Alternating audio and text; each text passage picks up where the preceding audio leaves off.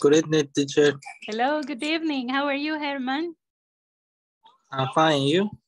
I'm fine too. Thank you for asking. I'm doing really great tonight.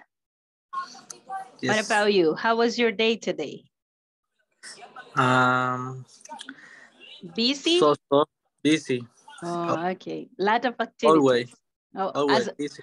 Okay, as always. Mm-hmm. Today in the afternoon, I was attend meeting. Oh, okay. Okay. Mm-hmm. Okay. Work meeting. And our company Mm-hmm. today celebrate their financial.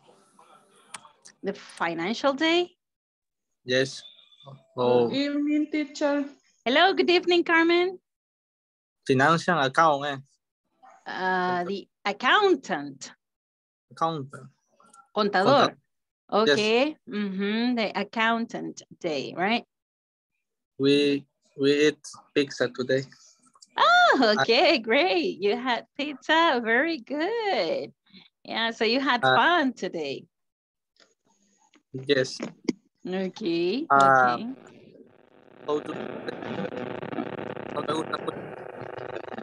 I'm sorry, Herman. I can barely hear you.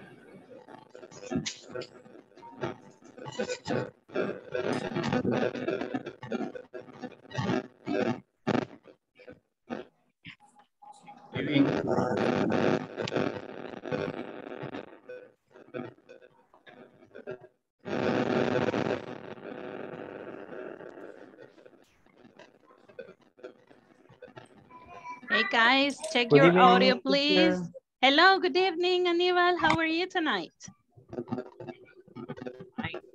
Okay, Herman Hi, teacher. was having trouble. Carmen, Yes. ¿podría chequear su cable del audio? Quizás está moviéndole algo, tal vez con el cuaderno o algo. Ok. De hecho, sí, ya me percaté que tiene problemas este cable de repente. Si me hace el favor de decirme cualquier... No sé ahora, teacher. Sí, sí hay interferencia. Ahorita ya calmó. Ahorita ya calmó. Okay. Okay, people, welcome to your class. Okay, welcome back to your English class. This is your video class number 13, right? Number 13. And good evening, teacher. Hello, good evening, Jose Arnoldo. Welcome. Mateo. And I will call the roll, okay? I will call the roll, but I want you please turn on your cameras and say present when you hear your name. And after that, we are having a small talk about the attendance, okay? And homework. Okay, let me see here. Alma Verónica Castro de Serrano. Present, teacher. Okay, Aníbal Osmaro Hernández Murcia. Present, teacher. Georgina Beatriz Aldaña de Guzmán.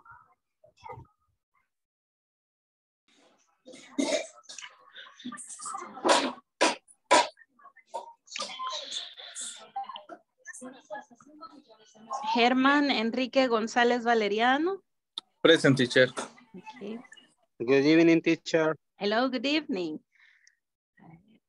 Good evening, Henry. Yeah, Henry Alberto Pérez Rosales. There you are. Good evening. Okay. Isidro Ernesto Acosta Maldonado. Isidro. Not yet. José Arnoldo Sánchez Lemos. Present, teacher. José Ulises Anaya Cortés.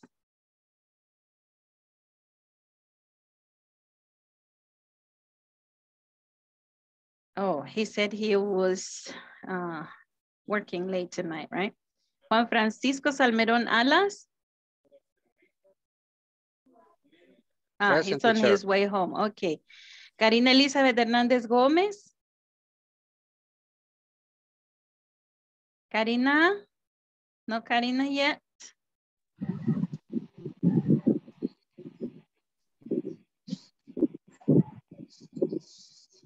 Catherine Stephanie Santos Granados. Present, teacher. Good evening. Hello, good evening. Kelly Marisela Díaz Lozano.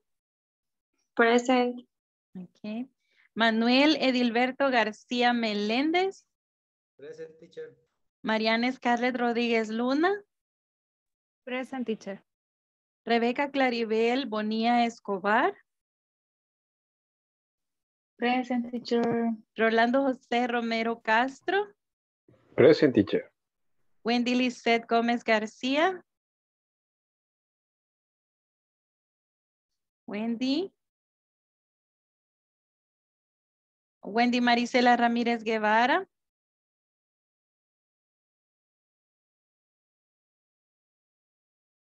Jency Dinora Canales Reyes. Present, teacher. Ok, Jency. Carmen Inés Montes de Fermán. Present. Henry Vladimir Ramírez Martínez.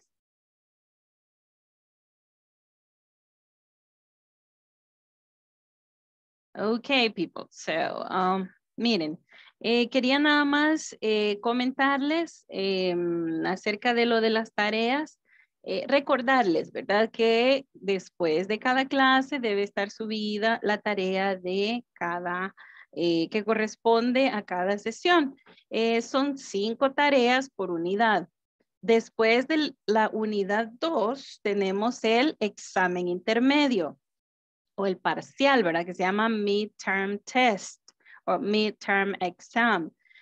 Y después, cuando finalizamos la unidad 4, o sea, el último día de clases, tenemos que hacer el examen final, ¿verdad? Eso no quiere decir que usted no puede adelantar. Usted puede adelantar si usted así lo desea, ¿verdad? Y es una manera de estudiar y darse cuenta de qué se va a tratar la clase, ¿verdad? Entonces les ayuda a ustedes a estar siempre en sintonía, ¿verdad? ¿Alguien ha tenido problemas con las tareas?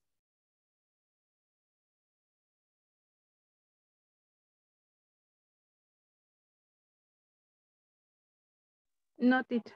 Ok, estamos bien con las tareas. A ver, las discusiones que colocamos ahí son para que ustedes practiquen en su tiempo libre. Y normalmente se hace para que usted practique el vocabulario que se ha aprendido en clase.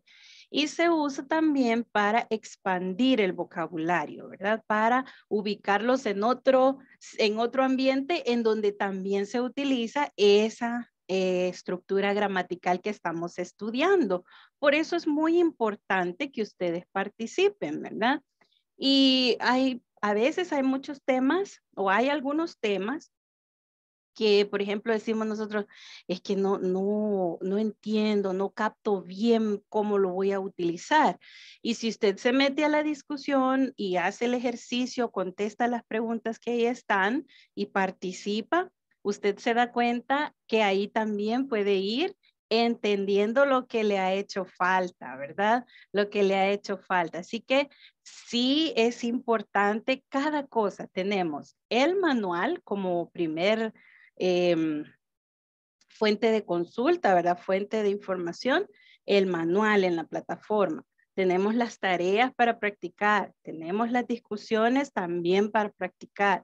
Tenemos el WhatsApp para que ustedes puedan hacer sus preguntas, ¿verdad? Y como les decía, es bueno y es una buena estrategia que usted puede utilizar, enseñarle a otro lo que usted ha aprendido. Es decir, que cuando usted, por ejemplo, qué sé yo, pongamos un ejemplo de nombre. Digamos, Germán pone una pregunta, ¿verdad? En el WhatsApp. Y otro compañero la conoce, la respuesta. Entonces viene este compañero y colabora aportando, ¿verdad? Aportando ya sea un material de consulta, ya sea diciéndole, ¿verdad? O guiándolo a cuál video puede irse de las clases que hemos tenido, ¿verdad? Porque a veces como faltan unos minutos, se pierde un poco y ya se ha visto, ¿verdad? Entonces, no es cuestión que no les vamos a responder nosotros acerca de lo que ya se dio, no, al contrario. Pero es bueno para ustedes practicarlo de esa manera, enseñándole a otro, ¿verdad? Entonces, en la videoconferencia es otra forma en la que ustedes pueden ir y consultar nuevamente, volver a ver el pedacito que usted no estuvo o que se desconectó. Ah, pues ese pedacito va usted a la videoconferencia en la plataforma y lo vuelve o lo escucha, ¿verdad? Y lo aprende, lo practica. ¿Ok? ¿Estamos bien hasta ahí? ¿Alguna pregunta con respecto a eso? No. No, Okay. teacher. Okay. No. Thank No, you very teacher. much, guys. Thank you. Okay, then we're going to start a class tonight. We have this topic tonight. This is, podríamos decir que esto es una columna vertebral en la comunicación. A ver, ¿se han dado cuenta ustedes que nosotros siempre estamos preguntando algo? Desde que nos vemos, ¿verdad? Estamos preguntando algo. Estamos haciendo preguntas. Queremos saber, porque esa es la comunicación, ¿verdad? Entonces, por ejemplo, decimos, hola, hey, ¿cómo te ha ido vos? ¿Qué tal estás? ¿Y a dónde fuiste? ¿Y dónde estás trabajando hoy? Ah, va. Y mira, ahí estás en una dieta, mira que te veo bien delgado. So, everything are questions, okay? Everything that you want to know, you use questions, right? Ok, entonces una columna vertebral para aprender otro idioma es saber preguntar, ¿verdad? Saber preguntar. Hemos visto preguntas en el presente simple que utilizamos el does y el do como un auxiliar y utilizamos unas palabras. A ver, ¿quién recuerda qué palabras usamos para las preguntas?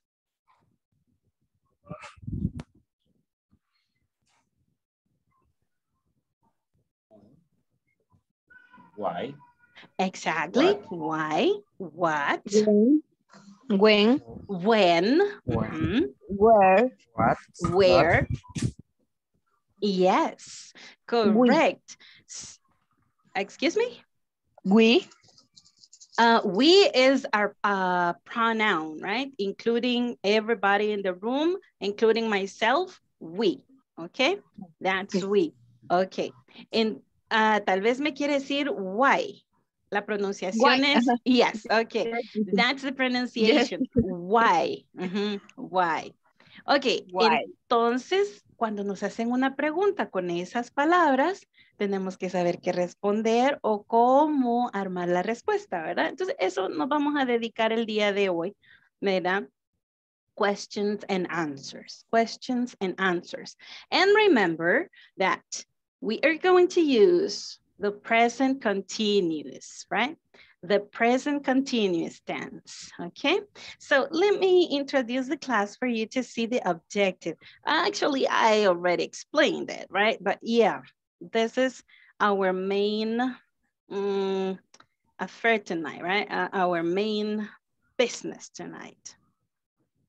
So for example, when you want to know about activities that you have to do in a certain time or schedule events in your company, then you use WH questions or WH questions. Estas son preguntas de información. So, ustedes si lo van a buscar en un libro o algo, el tema lo van a encontrar como information questions o lo van a encontrar como WH questions. Okay, so this is your class number 13. And let's see, because it's kind of special, the structure, right? It's kind of special, the grammar structure. So our objective is that you will be able to ask questions about present continuous. So we are going to focus in how to ask questions. Also, how to answer, okay? How to answer these questions. Okay, so in our agenda, we have our feedback, our usual feedback, okay? And then we are answering questions related to events that you have scheduled for this and next week. For example, this is just placing in the time, right? In a timeline, the activities. Then, okay, our classwork will be to write an email describing activities. Este classwork que tengo acá está considerado para el día de hoy, pero si no lo alcanzamos a hacer el día de hoy, lo vamos a hacer el día de mañana, okay? But we are going to concentrate, or we are going to focus in WH questions, okay? So let's start. Let's start with our feedback, okay? Let's start with our feedback. And let's remember. This is what we were studying yesterday. We were studying that we use simple present and present continuous when we want to describe activities or when we want to talk about activities. So let's see these examples just to remember. We use simple present for general information like routine activities. And we have some examples, okay? I check my email every morning. He writes reports about meeting. She audits inventories. They arrange meetings.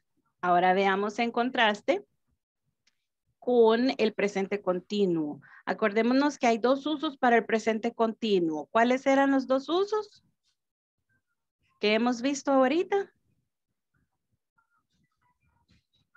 Para el presente continuo.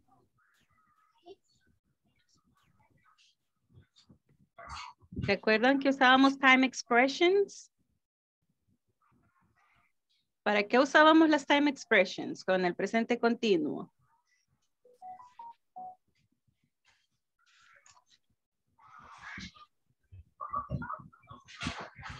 A ver, todos. Para describir el futuro.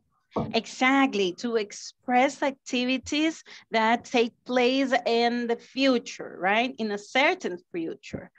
And also, el otro es para describir, miren, acciones que están sucediendo en el momento que yo estoy hablando, okay?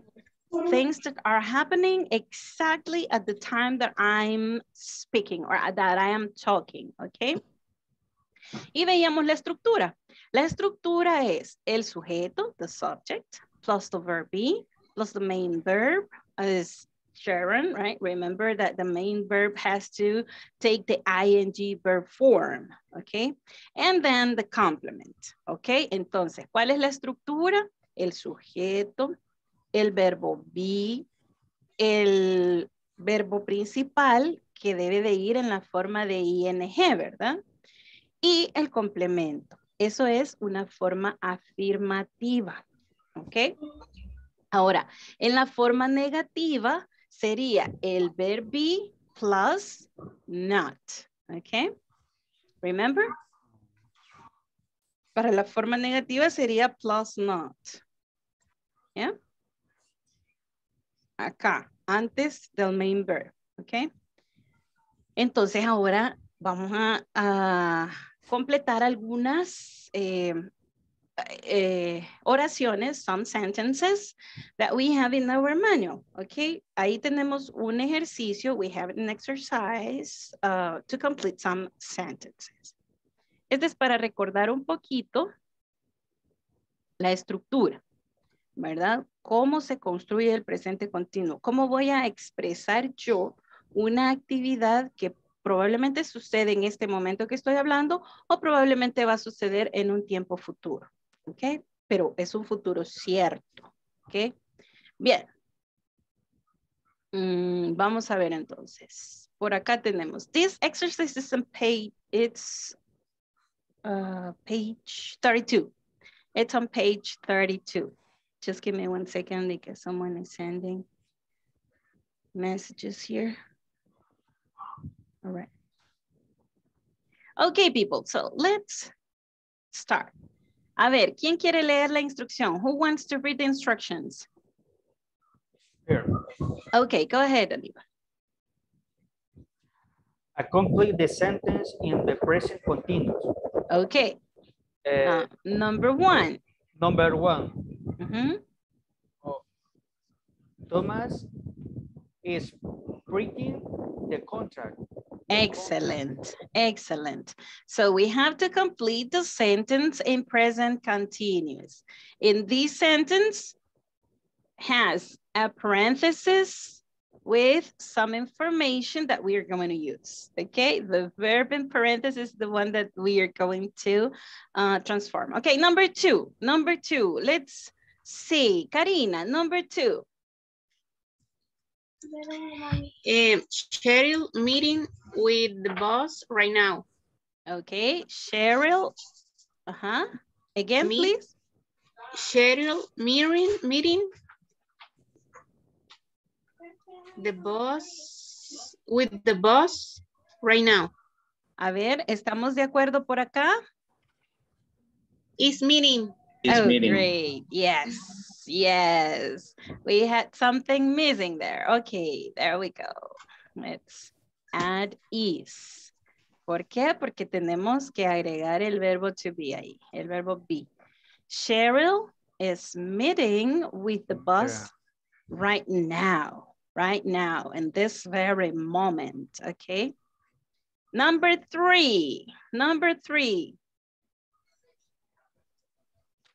Jency. Jency is as a listener.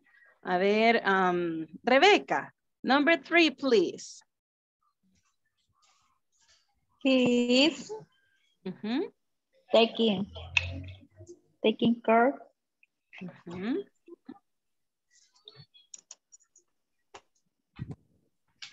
Okay.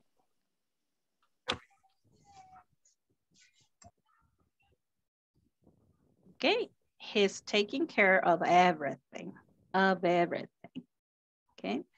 vamos a ver. Isidro, léame la 1, la 2 y la 3, por favor. Thomas is printing out the contract. Cheryl is meeting with the boss right now. He is taking care of everything. Thank you very much. Okay, number 4, Alma. I am paying, o paying, no, usted dijo que no teníamos que pronunciar la Y, pero I am paying. Attention to the instructions. Sí, no. en esta sí hay que pronunciar la Y, porque sería paying, ok, yin, ajá. Entonces, paying. I am paying. Ajá. I am paying attention to the instruction. Ok. El sonido de esta Y es suave, ok. Paying, ajá. I'm paying. I'm paying. Okay. I am paying attention to the instructions. Very good. Okay, number 5, Kelly, please.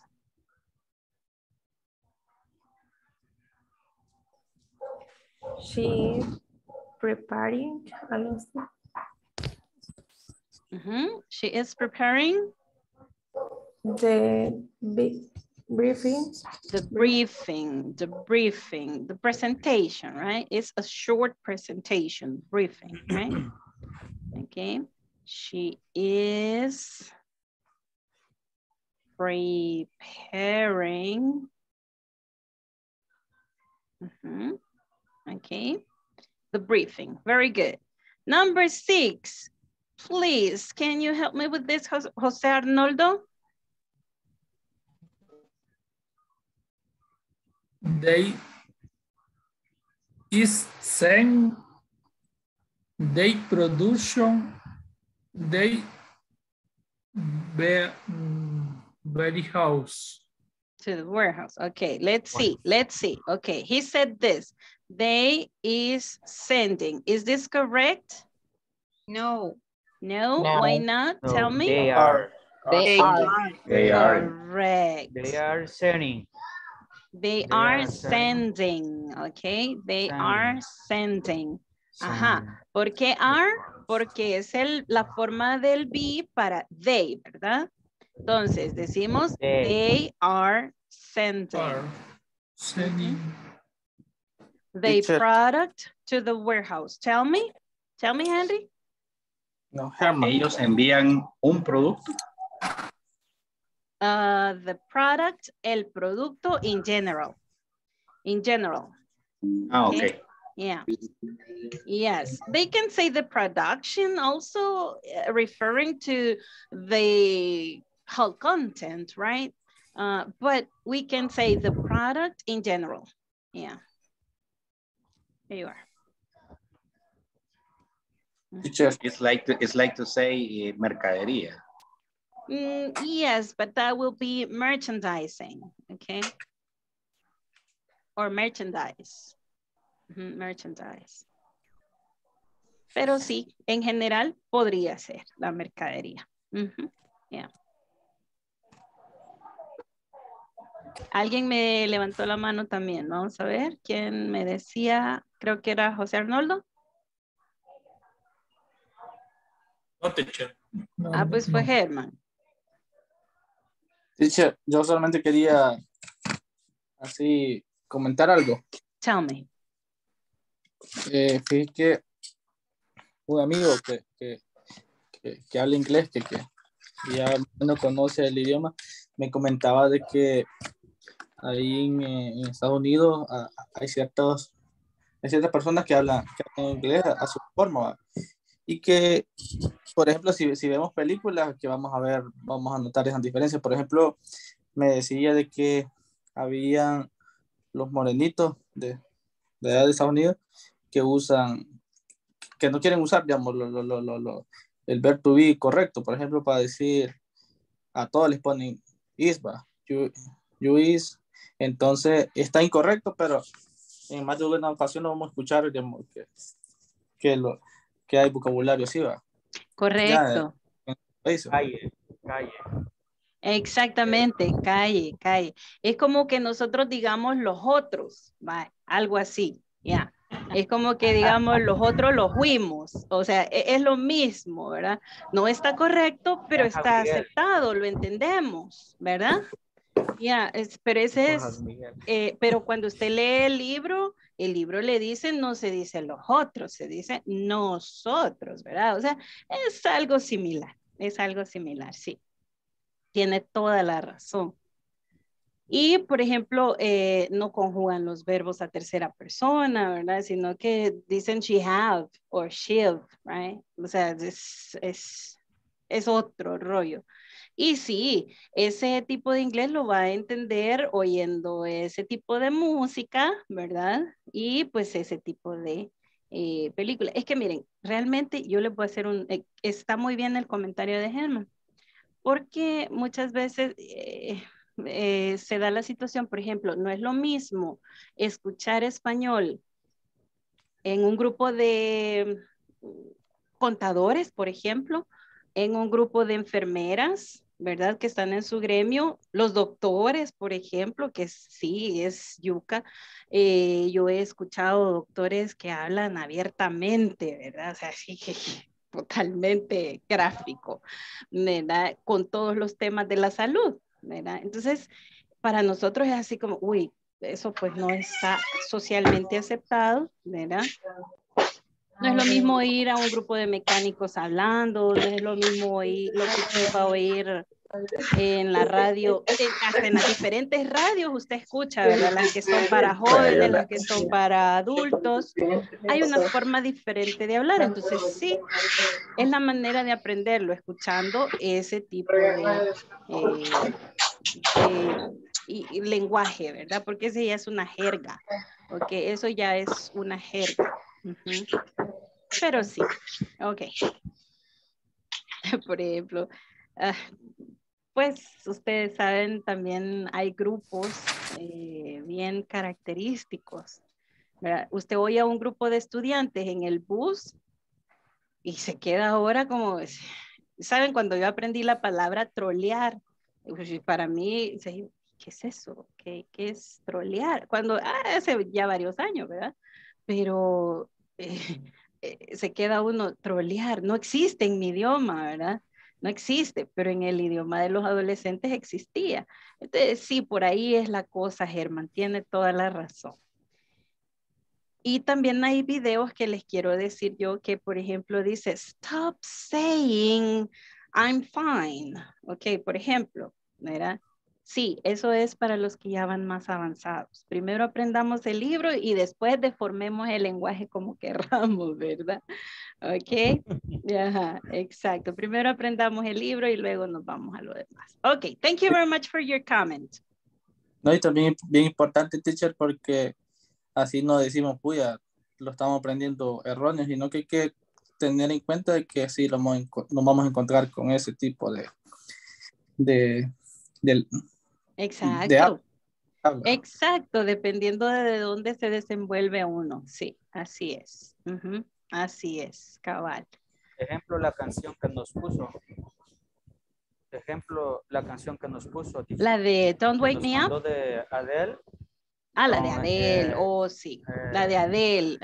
It was hello, right? Hay palabras que uno trata de entenderle, pero quizás en el lenguaje de la persona la dice tan rápido que no se le entiende o quizás la une, entonces y uno ya entiende la palabra que ya le escucha bien.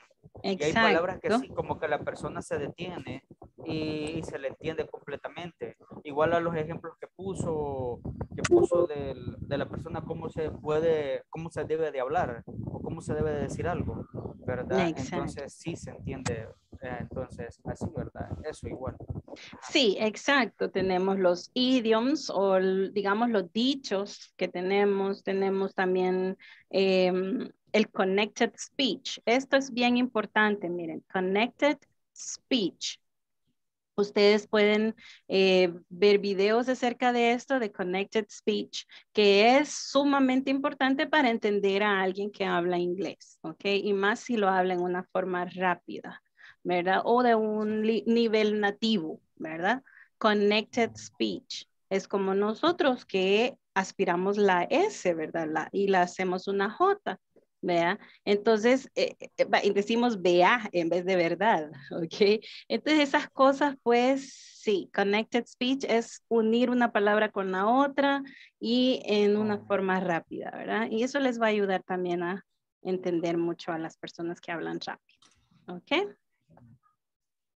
Bien, entonces, ya que vimos esto, alguien me preguntaba acerca de arrangements la vez pasada, ¿ok?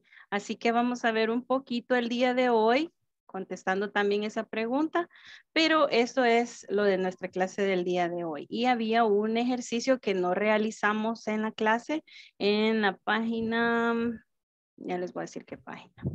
Ok, primero, para llegar ahí, vamos a contestar esta pregunta.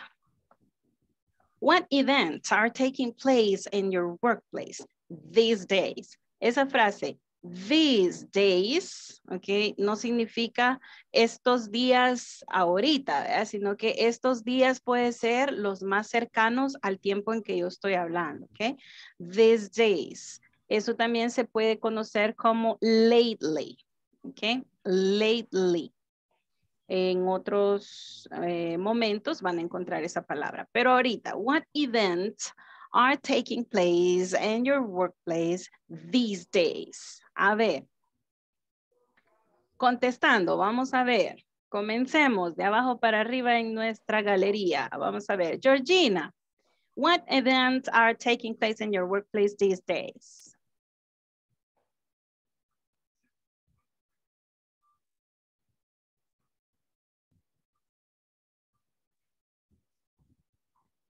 Georgina?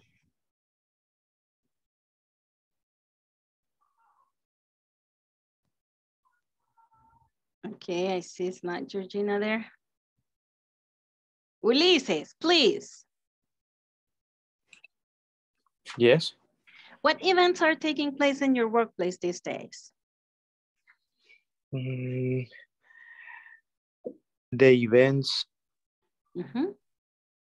are talking in my workplace this day are meetings. Okay. Entonces, general meetings. Ok, podemos decir, usted puede contestar como I am or we are, ok, como compañía, ¿verdad? O como nuestro trabajo. We are having meetings. Ok, there you are. Puede ser en plural o así como me lo dijo usted en singular. We are having a meeting. Ok, there you go. Vamos a ver, Juan Francisco. He's on his way, I'm sorry. Catherine, what events are taking place in your workplace these days?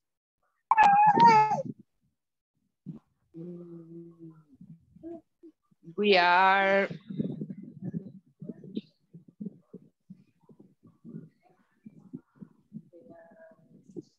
attending clients. Okay, attending sería assisting, okay? Assisting clients, okay. Pero assisting clients como que es una actividad que la hace normalmente, ¿verdad? No es algo relevante que va a tomar lugar, ¿verdad? En estos días, sino que eso es algo que hacen siempre como una manera rutinaria o parte de sus actividades, ¿sí?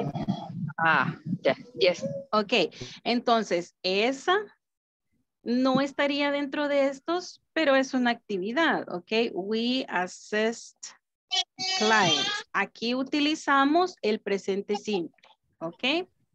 Ok.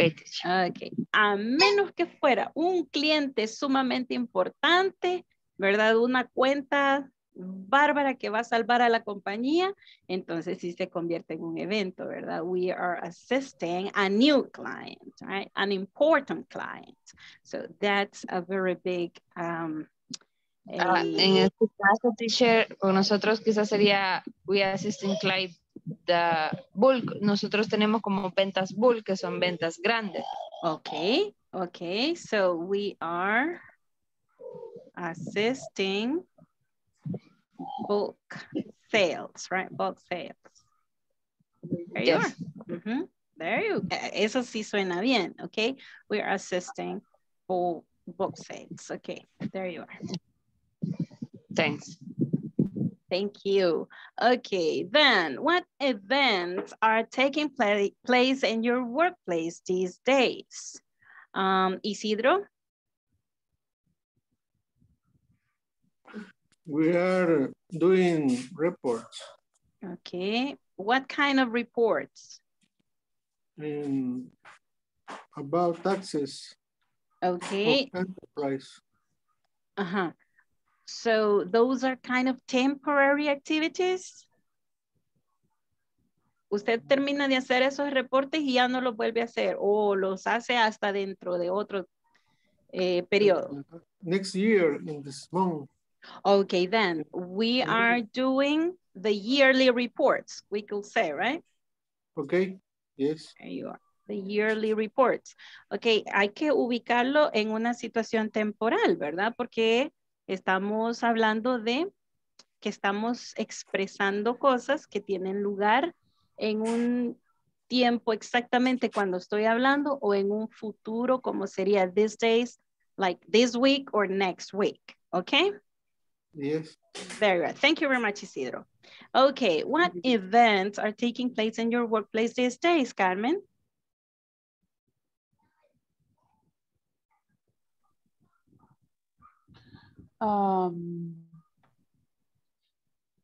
We are prepare the balance general balance, okay. Okay. There you are, good. The general balance, very good. Okay, guys, so here we have 1, 2, 3, 4 events, okay?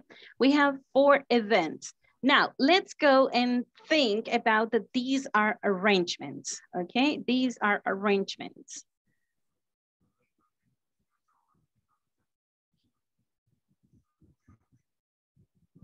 Okay, so Vamos a ir entonces y veamos esto. ¿Qué sería un arrangement? Un arrangement es decir la actividad, ¿ok? La actividad, when, what time, and where, ¿ok? Like an appointment also, right? Pero en este caso es como decimos nosotros, ¿verdad? Es un quedar, decimos nosotros, ¿verdad? Es un quedar. O sea, ponernos de acuerdo acerca de una actividad. Entonces, por acá tenemos 4 actividades. Pensemos, ¿ok? Let's think. When, what time, and where. Utilicemos toda la información que tenemos ahorita en nuestra pantalla. No lo vamos a hacer con una accurate information, sino que la vamos a inventar, ¿ok? Entonces, we are having a meeting on May the 19th at 4 p.m. in the meeting room, ¿ok? We are having a meeting on May the 19th at 4 p.m. in the meeting room. Vamos expandiendo nuestra oración. Vemos que nuestro complemento ya va creciendo, ¿verdad? Ya se va alargando nuestro complemento. Entonces, veamos la estructura. Subject, verb be, the verb in the ing form, and the complement. A meeting, when, what time, and where. Vamos a ver. Con la número 2, numbered or the second activity. This one. Ok. Vamos a ver. Herman, ármeme esta con toda la información. Ok. Assistant both sales. When do you assist in both sales? Ok, esa es una buena pregunta. Pero estamos armando ahorita todavía actividades que se llaman arrangements, ¿ok? Se llaman, sí, actividades que van a tomar un lugar en un cierto momento, en un futuro cercano, cierto. Entonces, por ejemplo, podría ser, when do you have? No, no son preguntas. No son preguntas, son oraciones afirmativas. ¿Ok? El primer ejemplo era, we are having a meeting on May the 19th at 4 p.m. in the meeting room. ¿Ok? Vamos a ver con la segunda. ¿Cómo sería la segunda? We are assisting both sales on May 19th at 4 p.m. in Santa Tecla store. Okay, very good, very good. Excellent. Vamos a ver la actividad número 3. Kelly, ármeme la actividad número 3.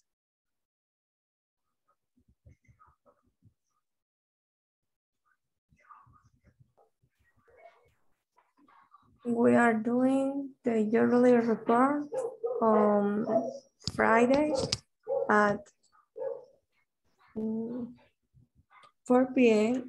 in the meeting room. Excellent, excellent.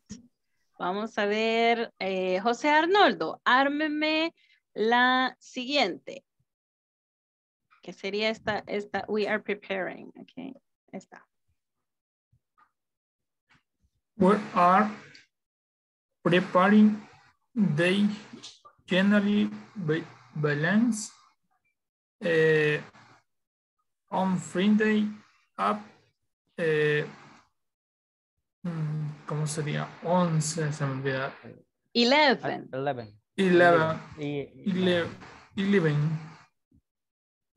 Young, MPM, sería Young. AM. Young.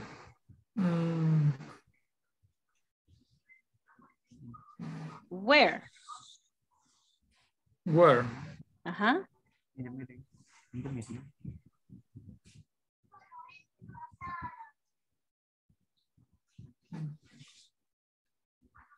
No, acá. Sí, sí, no. In meeting? In the meeting meeting? room. Okay, very good. In the meeting room. We are preparing the balance on Friday at 11 a.m. in Santa Tecla store or in the meeting room, right? There you go. A ver, ahorita todos van a hacer una oración, ok, así similar, con una actividad que ustedes tengan programada para esta semana o para la semana siguiente. De esta manera, ¿verdad? Van a poner ustedes su sujeto, su verbo be, su ing verb form, el complemento completo. Miren, todo hasta esta información. ¿Ok? Vamos a dar 30 segundos para pensar una.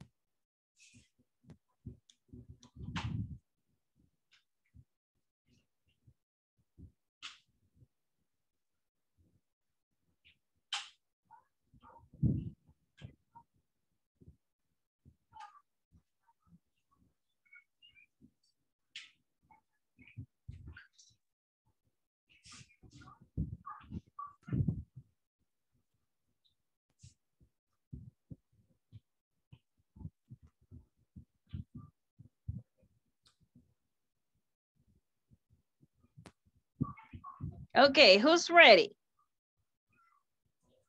¿Quién ya está listo? A ver, who is ready?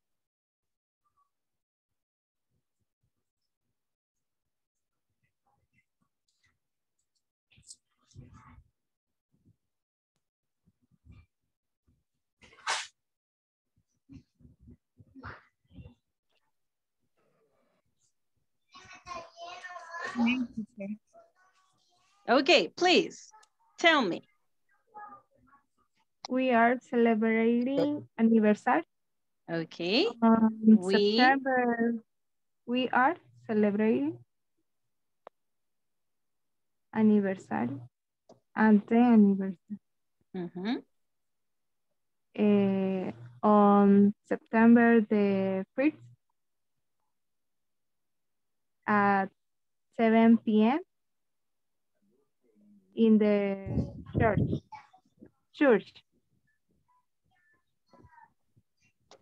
Great. We could say in the church or at church, okay? Ahí podríamos decir cualquiera de las dos, pero me suena mejor quizás at church. Okay. At church. Okay.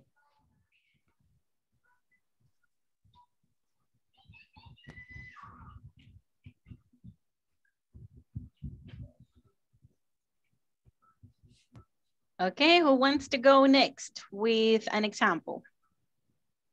Con su actividad, vamos a ver. ¿Quién quiere participar? Okay, please go ahead. We are having a lunch with my coworkers on Sunday, the 22nd at 6 p.m. at the restaurant. Me dejó. We are having a lunch with Mike. Okay. On Sunday, 22nd, the 22nd. At 6 p.m. Okay. And is at restaurant at 6 p.m. at the restaurant. Ok, algo no cuadra por acá. Vamos a ver, léamelo de regreso. We are having a lunch with my coworkers. Okay. What time do you have lunch? Okay. Yeah. Okay. Yeah. It's dinner. It's dinner. Okay, we are having dinner. A dinner. Pongámosle. Yes. Yes. Okay. Dinner. We're having dinner with my co-workers on Sunday the 22nd at 6 p.m. What restaurant? What restaurant? Pizza Hut. Okay, entonces podemos poner at Pizza Hut. Okay. Así más específico y más bonito. Okay, at Pizza Hut. Okay, everyone? Very good. Excellent. Teacher, excellent, I have Ulises. one. Teacher. Tell me, Herman. Okay. We are to celebrate at beach, San Diego. San Diego Beach sería. Yes. San Diego Beach. At, bueno, sería on my 23rd. Okay. At, o puedo poner from, para poner desde, teacher. From 7 a.m. 7 o'clock. Okay, a.m., right? Okay, we are celebrating. Celebrating what? Account, financial account. ¿Usted me quiere decir esto? Para los contadores, teacher. Okay. ¿Es it okay? Léamelo así, a ver cómo le suena. We are celebrating accountant day at San Diego Beach on May 23rd from 7 a.m. Excelente. Hoy sí suena, ¿verdad? Vale, ¿qué es lo que acabamos de hacer ahorita? Ordenar las ideas, ¿verdad? Porque a veces tenemos todo para decir, sabemos cómo se dice, pero no sabemos ordenarlo. Entonces hay que ubicarse en qué información me piden y qué información es oportuno dar, ¿verdad? Por ejemplo, ahorita estamos dando when, ¿qué pregunta, perdón, qué información responde when? On May 23rd. Time, right? When is asking for some time. It depends on, maybe could be days, could be months, could be years, could be seasons, could be, I don't know, a special date, right? Okay. Y que cuando nos preguntan what time, ¿qué es lo que nos están preguntando? ¿Qué hora? Exactly, right? Exact time, hora exacta, right? Where, ¿qué responde where? ¿A dónde? Yes, the place, right? The place where this is taking place, right? Where is the action taking place? That's this question word, okay? Bien, hasta este momento vamos bien? Or is there a question? Entonces recordemos las palabras de pregunta o the question words. Teacher. Tell me. Here in the house. Oh, great, great. These are the question words, okay? Estamos viendo ahorita cómo formamos las preguntas y estábamos viendo preguntas de información, ¿verdad? So, question words. A ver, decíamos que tenemos who. ¿Qué responde esta pregunta who? ¿Quién? Ok. Ajá, pero no en Spanish. Tell me in English. Who? ¿Quién? Persons. Person, people, okay. Parents. Yes, people, right? People. What about when we use what? Things. Things. We are asking for things. Very good. Things. Also animals and other kind of things, right? Where we said.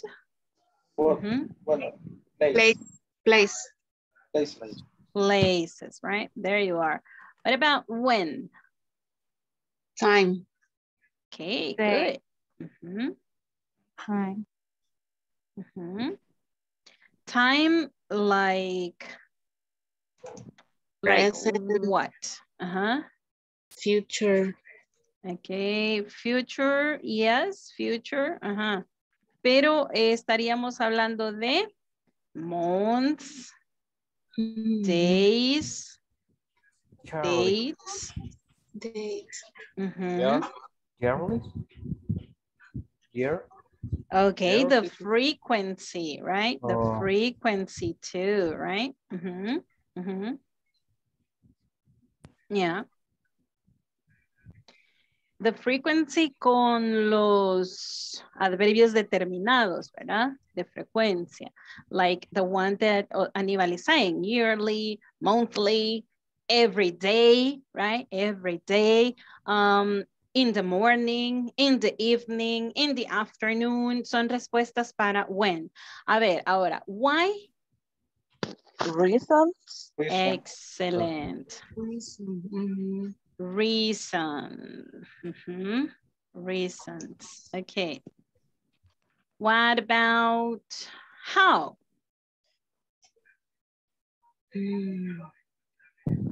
Cantidades, pero en inglés no sé.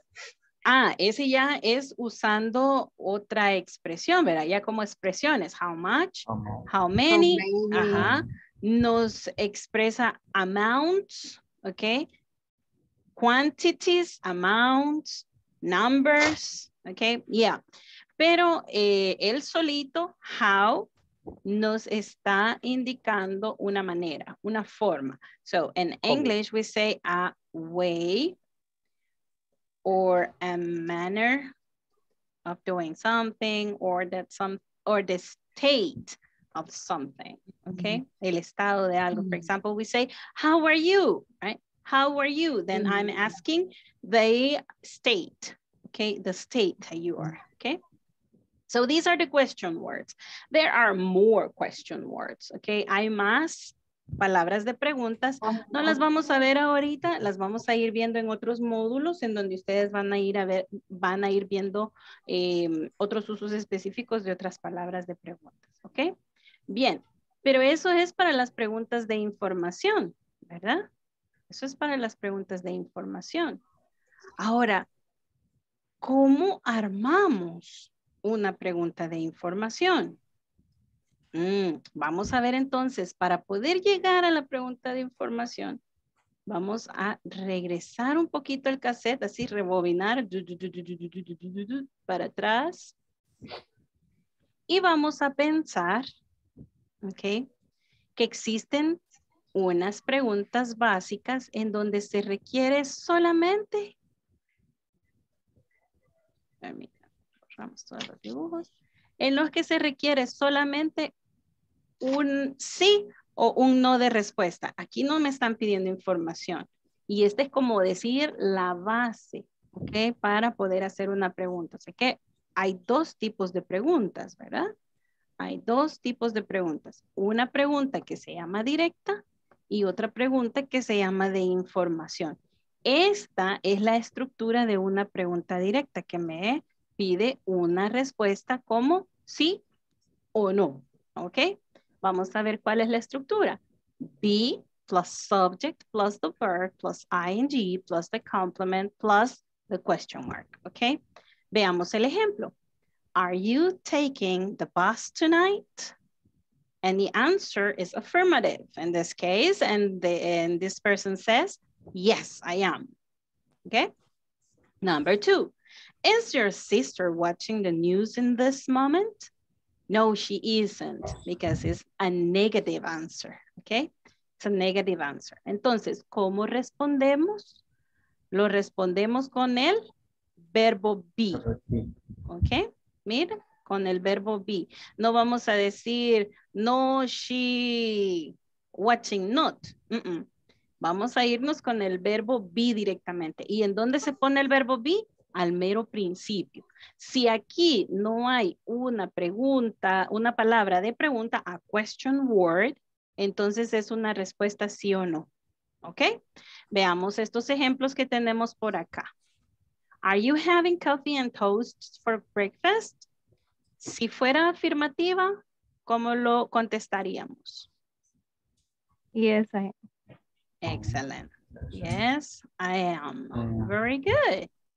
Yes, I am. A ver, vamos a dar respuestas random, ¿ok?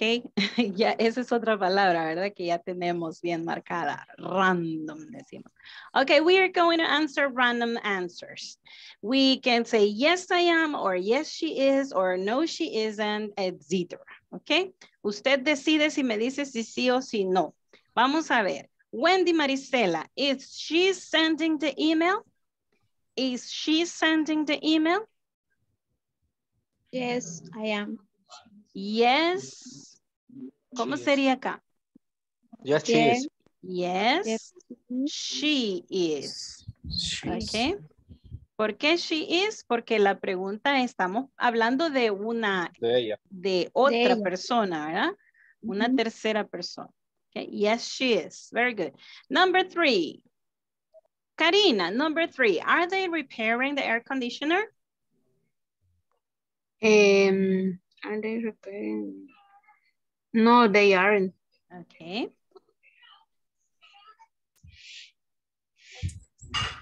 Ok, aquí podemos responder no, they aren't, o no, they are not. Ok, completo. Y existe todavía una tercera, dígame. Checklisting. Thank you very much. Y existe una tercera, solo digo esto, ok. Existe una tercera respuesta, una forma de respuesta que sería no, they. Y aquí hago la apóstrofe, ok, la contracción, y digo así. Miren, hay diferentes formas, right? De acuerdo a cómo usted vaya a hacer el énfasis, ok? No, they aren't. Okay, it's not important, right? No, they aren't. It's a soft answer. No, they are not, okay? I'm emphatic saying, right? Or they are not. Okay, more emphatic, okay. Ok, vamos a tomar la asistencia. Vamos a ver todos listos. Are you ready, guys? Remember the requirements. You have to turn on your cameras and say present when you hear your name, okay. So let's start with Alma Verónica Castro de Serrano. Present, teacher. Aníbal Osmar Hernández Murcia. Present, teacher. Georgina Beatriz Aldaña de Guzmán. Present, teacher. Germán Enrique González Valeriano. Present, teacher. Henry Alberto Pérez Rosales. Here I am, teacher. Okay. Isidro Ernesto Costa Maldonado. Present, teacher. José Arnoldo Sánchez Lemus. Present, teacher. José Ulises Anaya Cortés. Present. Juan Francisco Salmerón Alas. Present, teacher. Karina Elizabeth Hernández Gómez.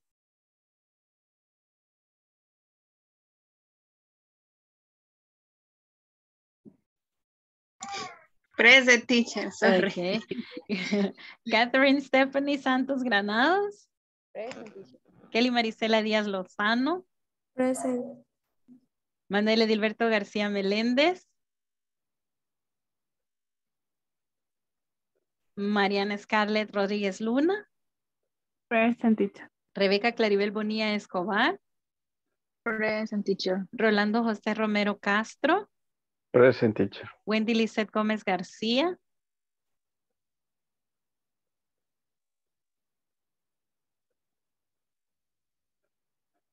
Ok. Wendy. Wendy Marisela Ramírez Guevara. Present, teacher. Jency Dinora Canales Reyes.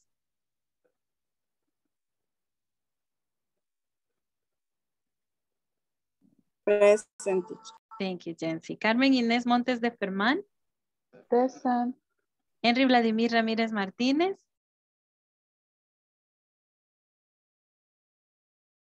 Ok, people. Vamos a ver, rapidito acá. Déjenme regresar a donde estaba.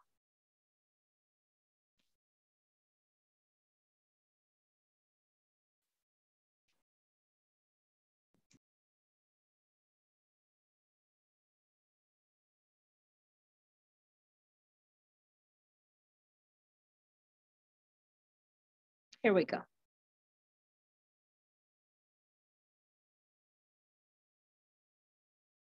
Ok, vamos a irnos al breakout room y perdón, that slide, esa diapositiva, la voy a enviar ahorita por el WhatsApp. Ok. Y la vamos a ir a contestar ahí, ok.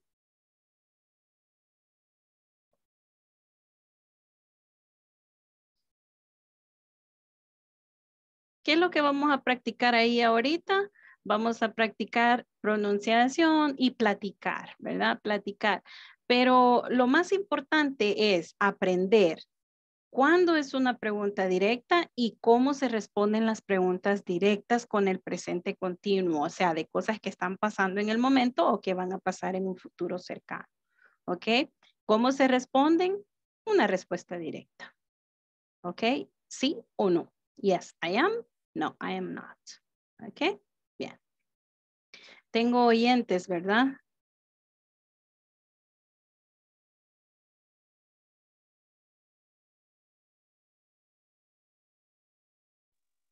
Creo que solo yo estaba, teacher. No sé si hay alguien más. Por ahí tengo a Manuel. Manuel. Hello, Manuel.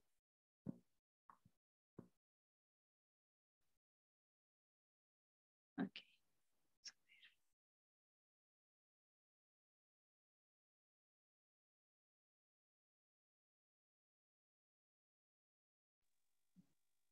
Manuel no conecta.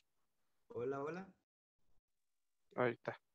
Hi, Manuel. Ahorita vamos a las salas de práctica, así que por favor ahí usted practica con su compañero Isidro, con Isidro le tocaría. ¿Ok? Yes. Ok, there we are then.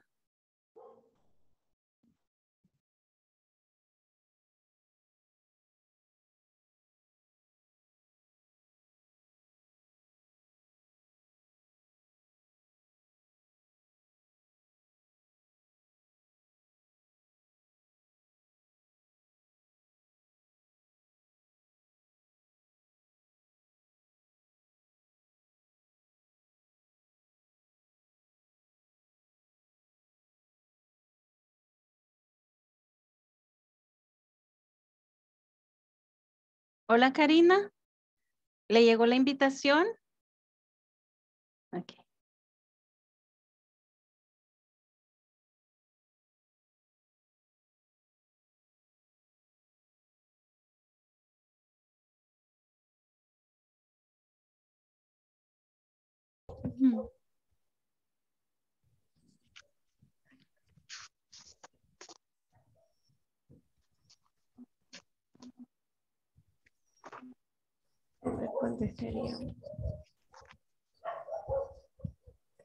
Le tomó usted captura a la imagen.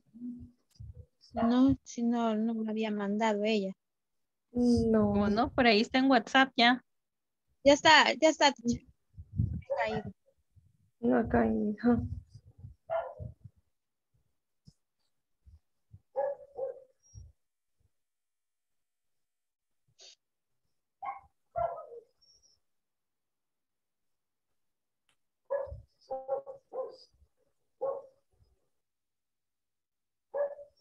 Ahí está. Ahora sí. Gracias. Ahora sí. Gracias.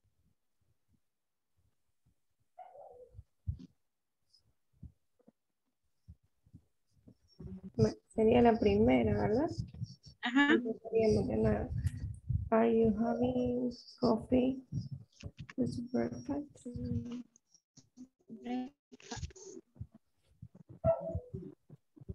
Yes. Yes. Yes. Sí. Bye.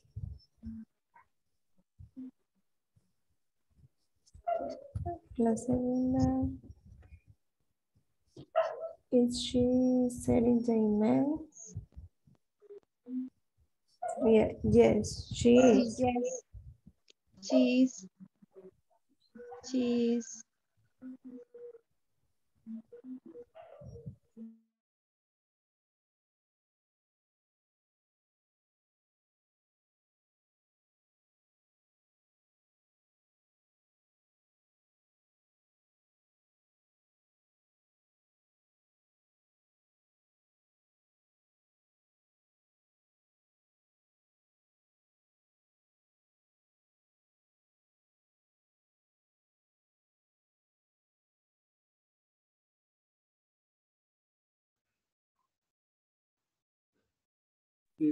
Si trabajas, estarás trabajando los domingos.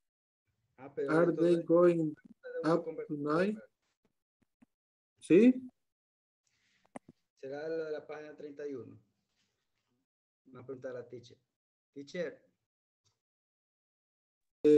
Hello, Manuel. De las respuestas estas, es de las preguntas estas de la conversación de la página 31. No, aquí es nada más así random, así inventada suya. Si usted quiere decir que sí, dice, pero correcto, right? Yes, she is. No, she isn't. Okay. Si quiere decir que no, no, she isn't. Okay. Va. Pues sí, Isidro, hágame las preguntas y voy a contestar.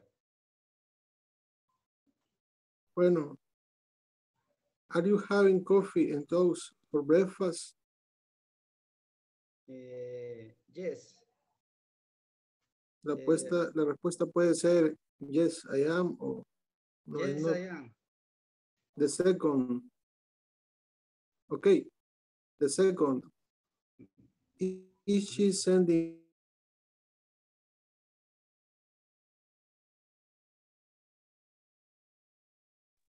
Hello, Henry. Are you alone here?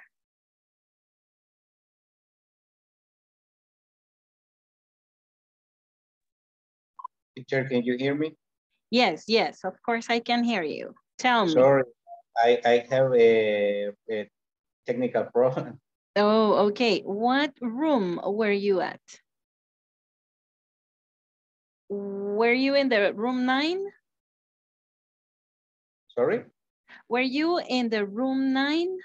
¿Estaba usted en la sala 9? Yes. Con Marian. Yo estaba con Marian, teacher. Me Vale. desconecté. Ok, ahorita. Se me salió. Ok. ¿Con quién estaba usted, Henry? Con Carmen, ¿verdad? No, tampoco era Carmen. Ni con Georgina. No. Ok, vamos a ver. Usted estaba con... Ya le digo. Con... Sí, porque se salió también, creo, otra persona. Pero no atino quién. Vamos a ver, lo voy a mandar porque no tengo a nadie solo. ¿Habían 3 en su grupo? No, 2 nada más. Solo 2. Oh, no vi si alguien más se conectó. Ok. Lo voy a enviar. A la sala 3 lo voy a enviar con Carmen y con Georgina, oye. Ok. Ok.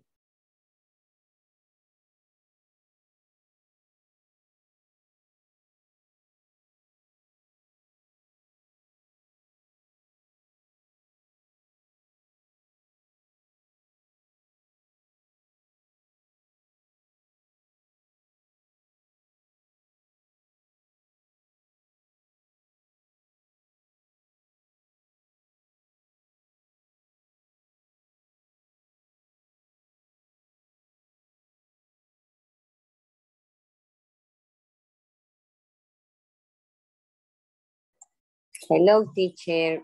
No hemos podido porque Wendy tiene problemas con su audio. No se le confunde, entonces se escucha como robot. Ok. Las voy a mandar o regresemos a la sala principal, ok, porque también creo que tengo otra persona que se ha desconectado y recién va a entrar por ahí, Alma, para que ahí en la sala principal con el primero que entre, así Wendy pueda escuchar. ¿Escuchar? Ok. Ok. Sí, es que yo creo que tienes problema ahí con el celular o algo, pero por eso, pero tranquila, tranquila Wendy. Tranquila Wendy, y también lo pueden hacer por el chat. Ok. Ok, para ayudarle a Wendy porque no puede con el audio, ¿verdad? Entonces, pero sí nos escucha Wendy. Entonces, por el chat pueden hacer las respuestas. Ok. Ok, there you go. No vamos para allá. Ok, no, por el chat, ok. Está bien. Ok, vamos aquí.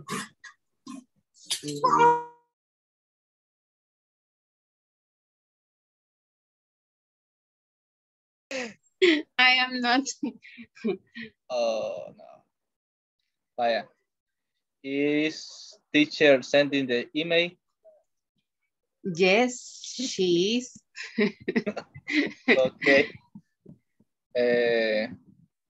Are they repairing the air conditioner? No, they are not. Okay. Is Karina Hernandez writing the reports? Yes, I am.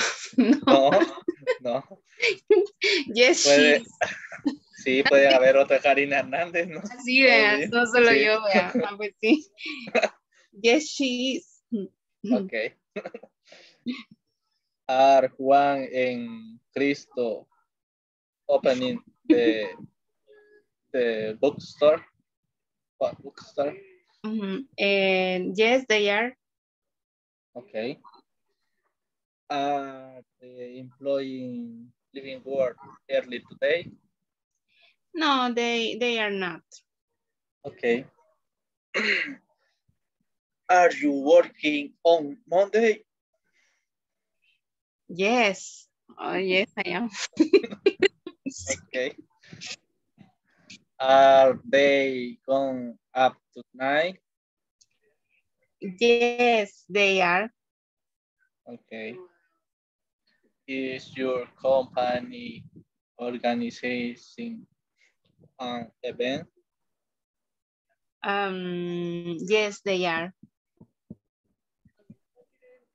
Organizing. Organizing. Sorry, teacher. Thank you, teacher. Los dos estábamos ahí inventando. Good. Yes, they are. Your friend Carmencita arriving home early? Yes, she's arriving. Arriving. No, sí, vean, no, porque dice, are you friends? ¿Cómo sería ahí? Are you friend Are you Carmencita friends? arriving? Arriving. Pues, yes, early. she is. No, porque me está preguntando. Is correct. Is correct. Es correcto. Is correct. No, porque la respuesta sería they are. Friend.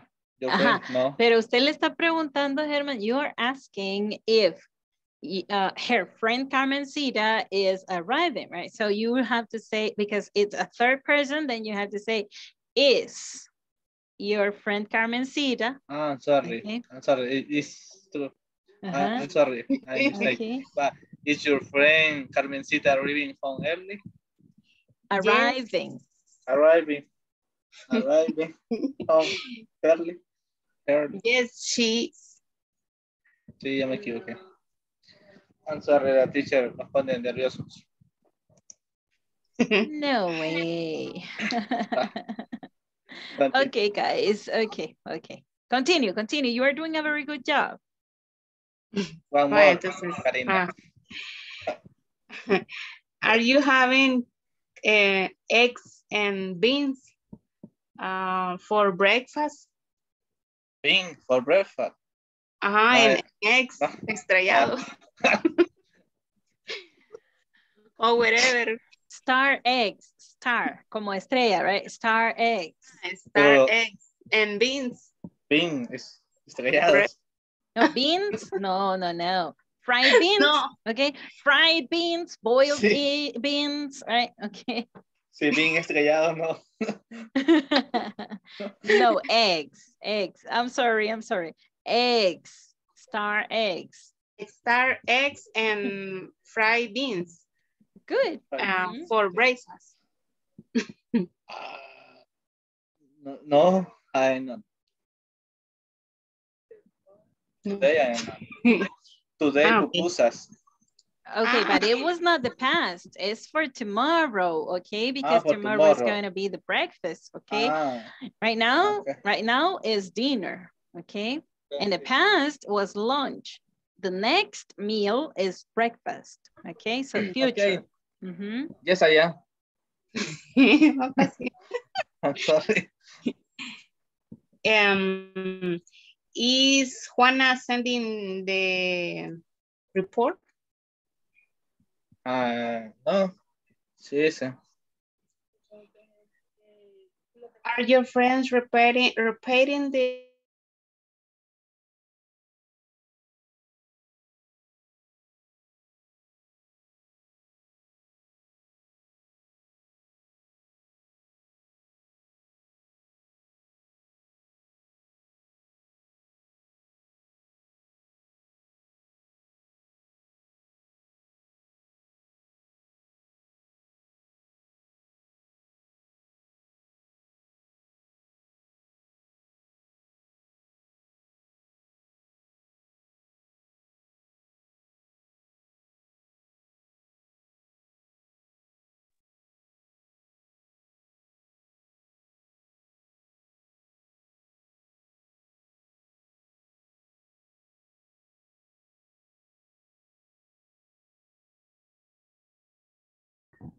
Okay, then.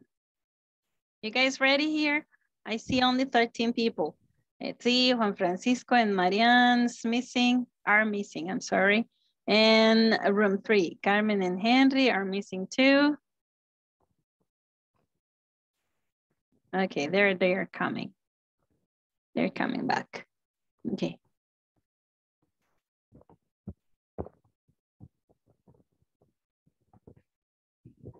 Well, let's listen to it was very funny to hear Karina and Herman, okay? You do it, please. Show your classmates what you did, okay? Go ahead. Okay. I know. Karina, ask the question. Karina pregunta. Okay. Yo respondo. You having coffee and toast for breakfast? Yes, I am. Is Maria sending the email? Marianne. Maria. No, she's saying. Are your friends repairing the air conditioner? No, they aren't. Is she writing the report? Writing the report is no, she's. Are Ernest and Chrissy opening the store?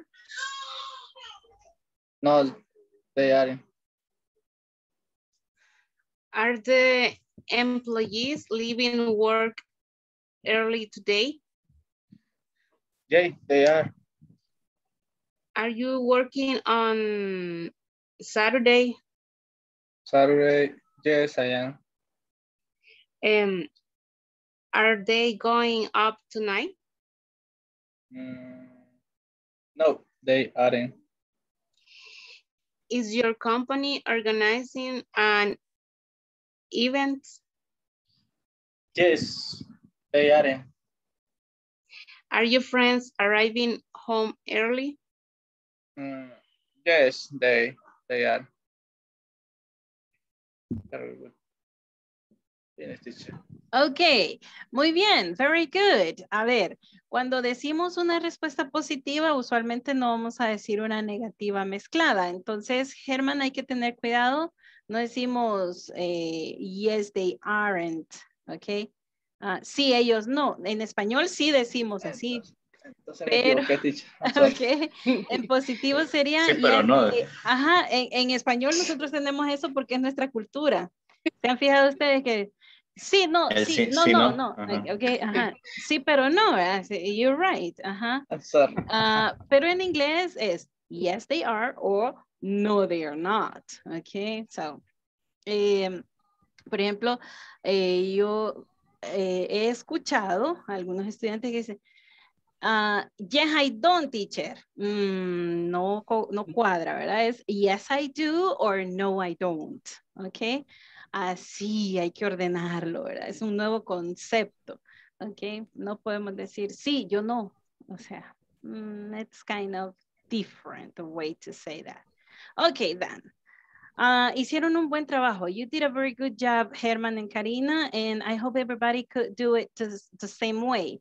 ¿Alguien tuvo alguna situación, algún problema que quiera comentar y que lo hayan resuelto con estas preguntas y respuestas? Solo tenemos una pregunta. Going up. O sea, no entendimos el contexto. No, she was trying to say going out. Going out, o sea, salir. Es que, salen en la noche. Sí, ellos le modificaron todo, hasta le pusieron otras personas, ellos estuvieron jugando, ¿verdad? Con las, lo hicieron muy bien. Claro. Por eso los puse a ellos, porque cuando los escuché, pues se salieron de la caja, ¿verdad? Sí, es que la pregunta 8 dice, sí, are they going up tonight? Viven allá abajo, o sea, son underground. No, it was the pronunciation. Thank you very much, Henry. Thank you. It's going out, okay? Going out, salir, ¿verdad? It was the pronunciation thing. Thank you, Henry. Okay, let's continue, guys, and let's go to our manuals, because in our manuals, we have the way to ask questions using the question word, so information questions. So, one second. Empecemos por las actividades, así como comenzamos la clase el día de hoy, ¿verdad? Diciendo actividades y como haciendo un set, ¿verdad? Where, when, and what time. Cómo se utiliza eso en una conversación. So everybody please go to page 33, okay? Page 33. Okay. And let's read this conversation.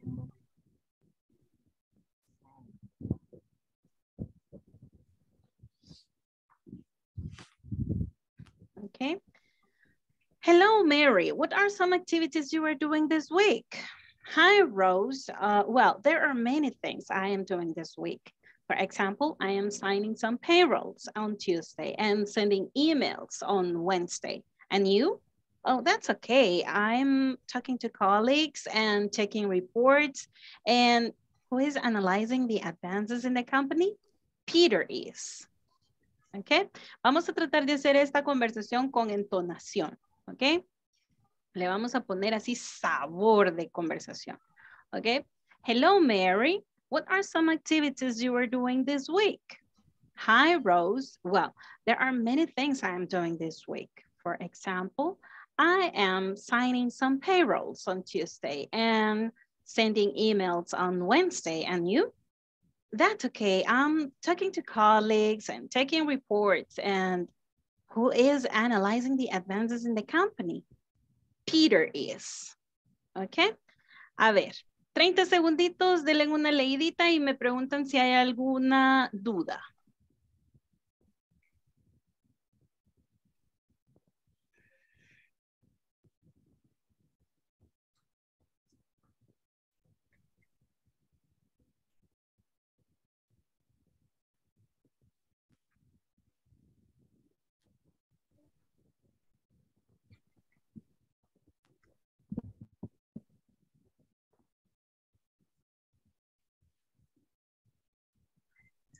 Teacher.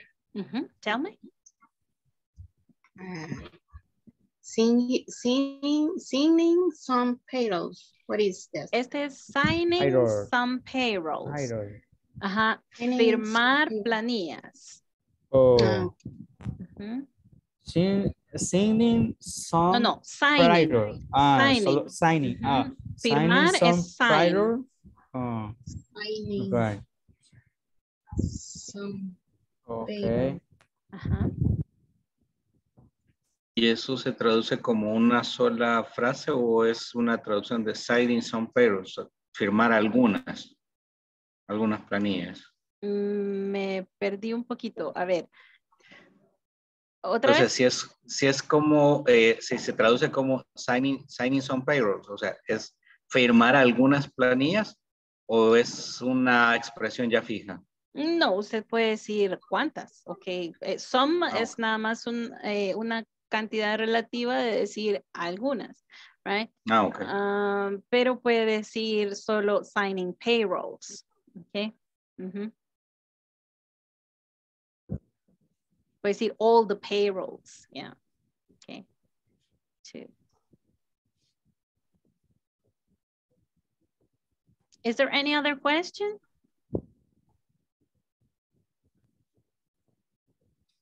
Is there any other question? No. No questions. Ok, afinemos pronunciaciones. Vamos a ver. Esa primera, a ver todos. Signing some payrolls. Ok. Signing some payrolls. Signing.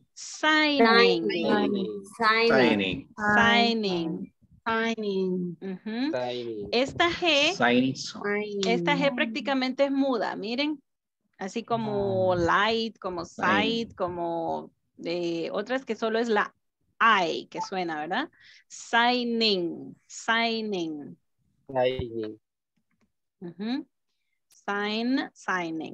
Ok, vamos a ver, la otra sería analyzing the advances. Analyzing the advances. Analyzing the advances. Analyzing the advances. Excellent, the advances. Ok, esta palabra colleagues. Colleagues. Talking the college. Talking to colleagues. Talking to colleagues. College. Sí. Hay muchas consonantes que son mudas en inglés. Cosas del inglés, ¿verdad? Talking es sin la L, ¿verdad? En la pronunciación. Talking. Talking to colleagues. Por eso lo hace más complicado, teacher. Yes, it is kind of. Por eso hay que recordar el sonido, right? Talking to colleagues. Talking to colleagues. Okay. Analyzing the advances. Analyzing the advances. Okay, people. Thank you very much. We want to listen to Juan Francisco and Georgina, please. Okay, teacher. Who first? You start, please, okay. Georgina. Okay. Hello, Mary. What are some activities you are doing this week? Hi, Rose. Well, there are many things I am doing this week. For example, I am sending some payroll on Tuesday and sharing email on Wednesday, and you? That's okay. I'm talking to colleagues and checking reports. And who is analyzing the advances in the company? Peter is. Okay, very good. Solo esta, ¿verdad? Signing. Juan Francisco is signing. Okay, then. Tenemos dos preguntitas ahí abajo en the activity number 3. Do you see the activity number 3? So we are going to answer these questions. What are some activities Mary is doing this week? What are some activities Mary is doing this week? A ver. I sending some payroll. Okay. And sending email on Wednesday.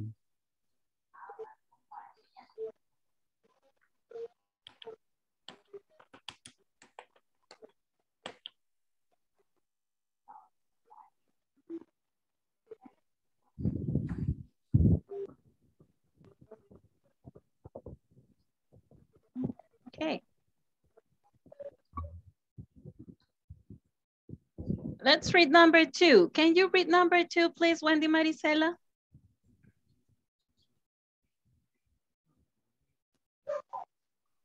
Mande. Can you read number 2?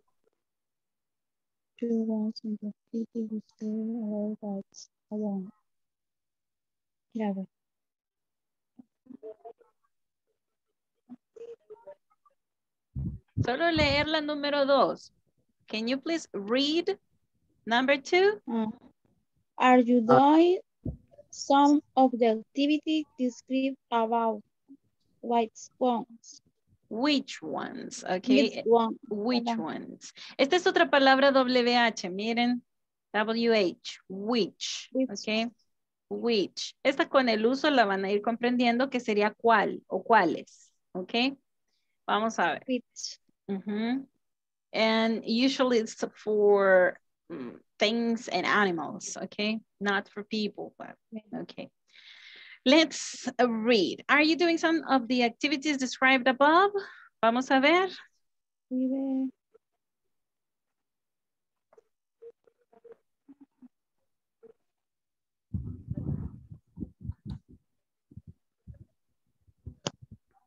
¿Cómo responderíamos acá? Are you doing some of the activities described above? Acabamos de hacer unas preguntas similares. ¿Cómo se responden esas? Yes, I am. Okay, very good. Yes, I am. Ahora nos preguntan, which ones? ¿Cuáles?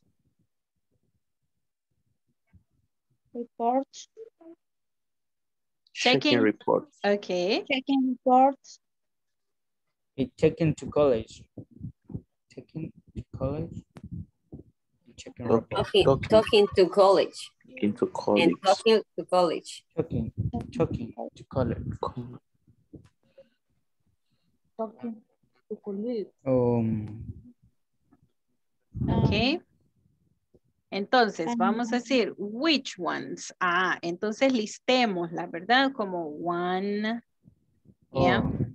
Lo que quiero que vean es la diferencia en decir solo la actividad y en decir el presente continuo, ¿ok? Si decimos solo la actividad, usamos el gerundio, ¿verdad?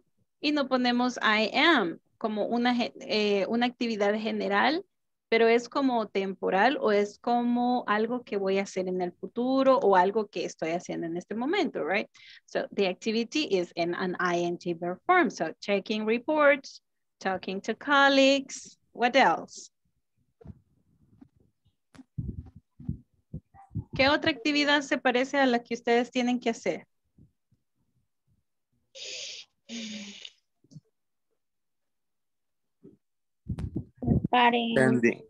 Sending emails. Okay.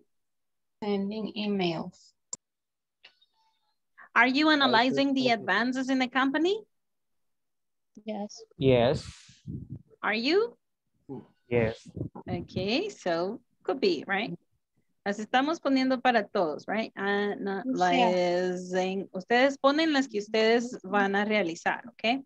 Analyzing, es que la letra Z la tengo en otro teclado. Analyzing the advances. Okay. Analyzing the advances. Very good. Okay. Are you signing payrolls? Are you signing payrolls this week or the next week? Do you sign payrolls? No. No? Okay, it's not part of your activities? Okay. Carmen, are you signing some payrolls this week? Yes.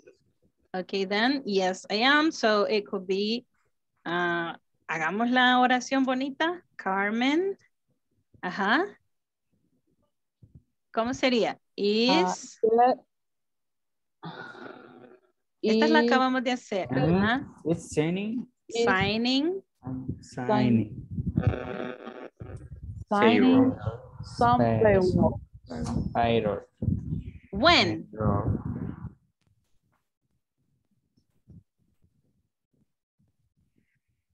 In this week.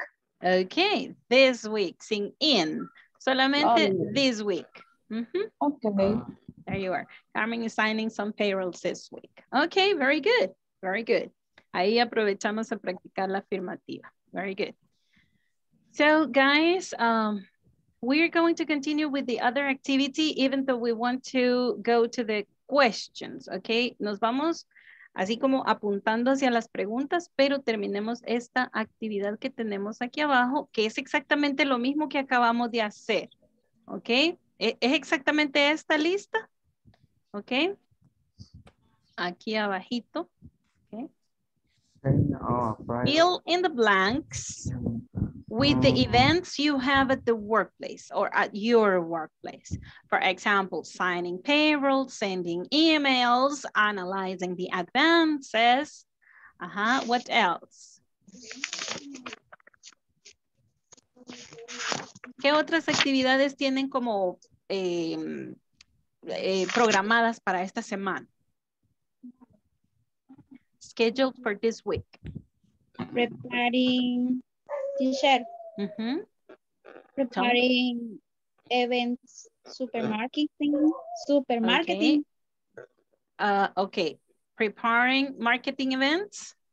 Yes. Okay, good. Supermarketing events. ¿Pero son de mercadeo o son del supermercado?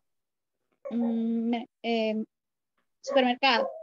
Okay, then it's not supermarketing. It's events marketing at the supermarket. Okay, at the supermarket. But en este caso, tal vez queda mejor decir organizing. Okay, organizing. Yeah. Organizing. Okay. También puede ser arranging. Okay, arranging events at the supermarket, organizing instead of preparing. Okay, instead of preparing. Yeah. Okay, what other activity are you having this week? We have a meeting with general manager. Okay, meeting. Second meeting. Okay, okay. Entonces sería having a second meeting with the general manager. Okay, sería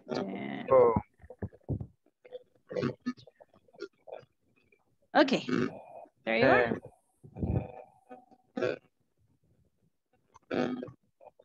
I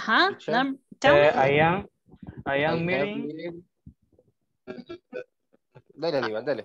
Okay. I am meeting with production manager.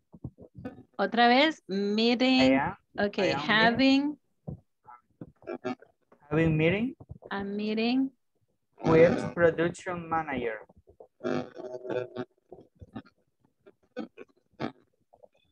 With that production manager. I'm sorry, the production manager. Okay. Okay. Bueno, acá puede ser having, puede ser attending y también puede ser solo meeting, porque meet también es un verbo, ¿ok? No solamente es un nombre. Meeting como reunión y meet como reunir, right? To gather people. Yeah, so we can use meeting as a verb too. Okay, meeting with the production manager, and it is not the noun exactly. Okay, continue, Herman or Juan. Hi, teacher. Okay. No sé si es correcto. I have conference with planning. Okay. Attending a conference with planning. Okay. There you are. Mm-hmm. The planning department or the planning team. Okay. What other activity, guys? Prepare. Tell me, Karen. Prepare the tax. How did you say? Entero a cuenta. Ay, me truena. Hasta el módulo 4 vamos a ver accounting y no lo tengo fresco. Ok, permítame. Pero, a ver, busquémoslo porque no está tampoco. A ver, sería. Pero ese es en el cash flow, ¿o en dónde es eso?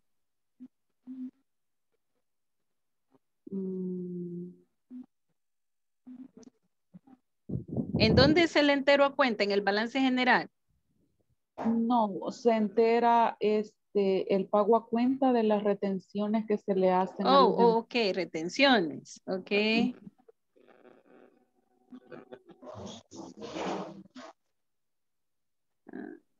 Vamos a ver. Es un impuesto, teacher.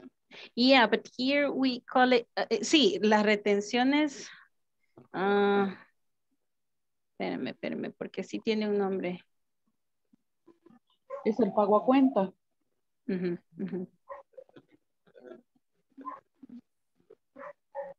Withholdings, okay, the withholdings, okay, holdings or withholdings, pero tendría que ver como el holdback, okay. Ya le vamos a decir. Creo que tiene un nombre específico, ¿no? Sí, tiene el nombre específico. Es que retention, retention es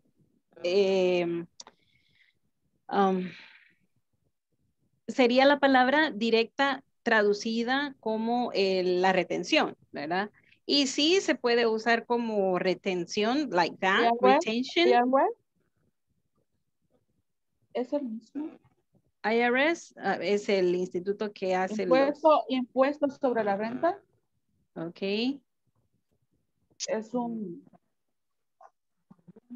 Sí, tienen sus nombres específicos, pero en este caso sí, puede ser retention y no nos da ningún problema, así como en general, no en accounting, vocabulary, ok, como un holding back, pongamos the retentions, ok, retentions report, yeah, or balance too, okay, balance también es un reporte, okay, retentions balance, okay. Es que ya en contabilidad ya son un montón bien específicos, pero sí, retentions es en general, yeah, como la traducción literal, pero sí tiene cada uno su propio nombre, nombre. Y para decir que se debe pagar la planilla del signing some payroll. Ok. Signing, así como está, signing. Ok, entonces, de hecho, pero si usted va a entregar los cheques o usted va a firmar. Entregar, a pagar. Ya meramente. Usted va a hacer la pagaduría. Firma, okay. Y el otro es pago. Ok, then signing the payroll and handing in the checks. Okay. Handing in the checks. There you are. Ahí sería. Usted firma y entrega los cheques, right? Signing the payroll and handing in the checks. There you are. There you are. You can do it through the system and you can do it also like in a list, right? Or in a book. Okay, people.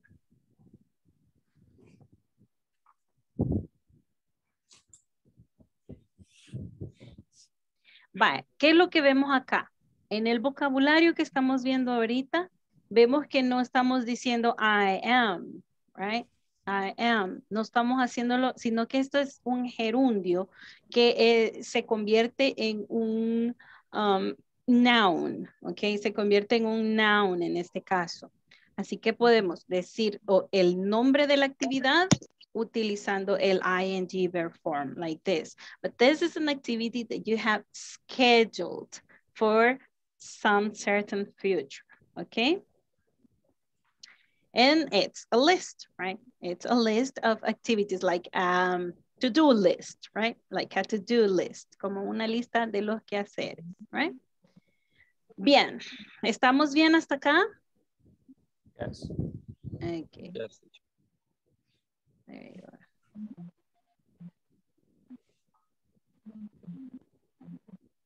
Vamos a ver.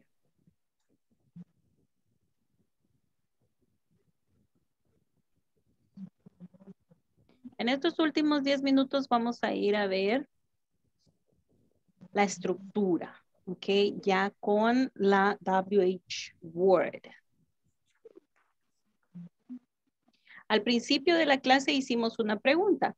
What events are taking place in your workplace these days? Esa es una pregunta utilizando una palabra de WH, ¿verdad? Entonces, ahí en nuestro manual, nosotros tenemos todavía en la página, I think it is 34, okay, no, 35. Una pequeña conversación, okay, it's a short conversation between Rita and Luis, okay? Rita and Luis are talking about events that they're having in some certain time, okay?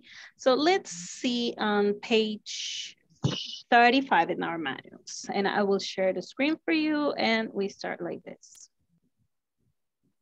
Acá tenemos la conversacioncita. Luis, good afternoon. This is Rita, the new secretary. I just want to confirm some information. Hey, Rita, sure, tell me. I want to know who are attending the annual conference this year, and where is it taking place? Well, the IT staff is attending and the conference is taking place in the great room. Rita, by the way, when are the materials arriving? Do you know? Got it, yes. They are arriving on Friday morning. Okay, lo voy a leer despacio. Luis, good afternoon. This is Rita, the new secretary. I just want to confirm some information. Hey, Rita, sure, tell me. I want to know who are attending the annual conference this year and where is it taking place? Well, IT staff is attending and the conference is taking place in the great room. Rita, by the way, when are the materials arriving? Do you know? Got it. Yes, they are arriving on Friday morning. Okay. Vamos a ver los 30 segunditos, lo leen y luego me preguntan si hay alguna duda del vocabulario.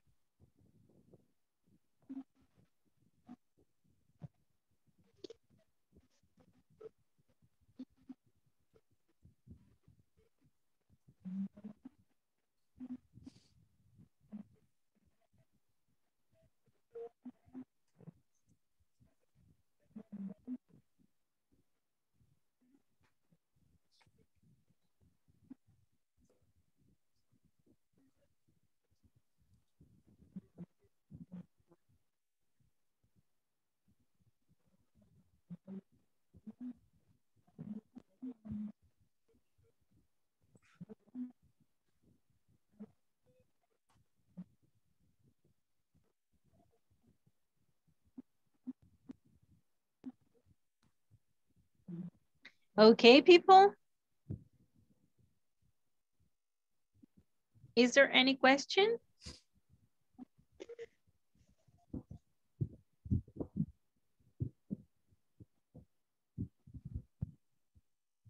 I just want to confirm something.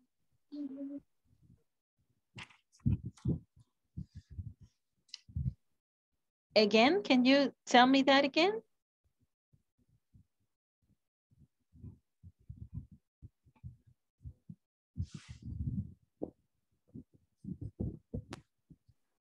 Go it. Got it. Esta. Yes. Okay, got it means, sí, ya entendí, ya lo tengo. Okay. Y si al principio no debería ser she is Rita. No. Cuando usted contesta el teléfono, esa es la manera de contestar. For example, you are going to say, hello, this is Henry, because you are at the phone, okay? You are on the phone, so then you have to say, this is. So, yes, it is correct. This is.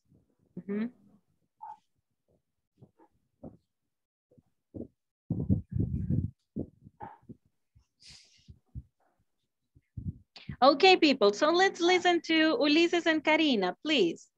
Ulises is Luis and Karina is Rita.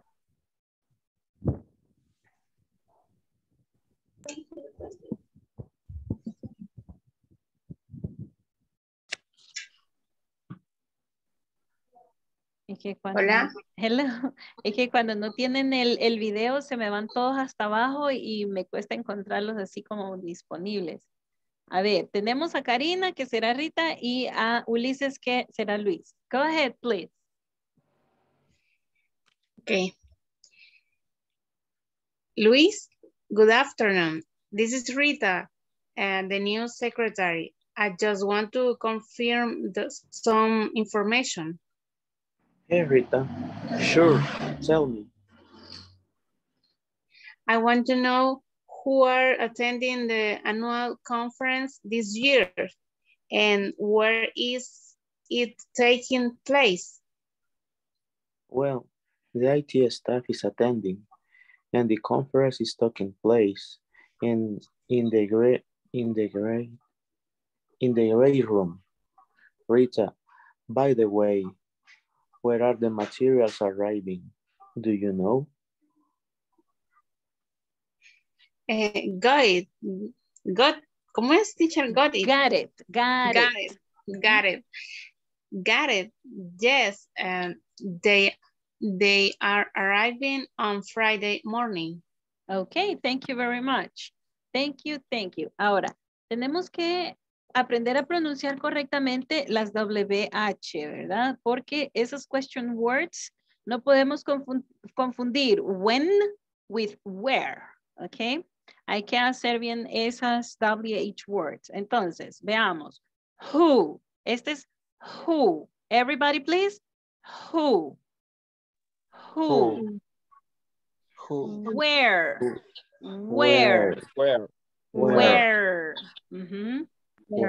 Así como que un chuchito hace right? Where. Yeah, where. Where. Yes. When.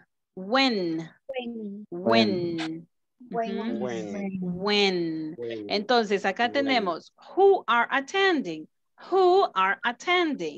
Hagamos eso. Who are attending? Where is it taking place? Where is it taking place? Okay. When are the materials arriving? When are the materials arriving?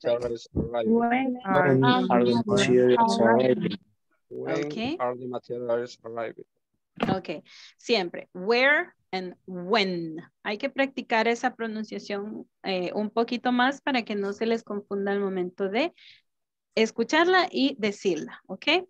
Bien, nos vamos a quedar hasta acá. Bien. Nos vamos a quedar hasta acá y vamos a tomar la asistencia. We'll call the roll.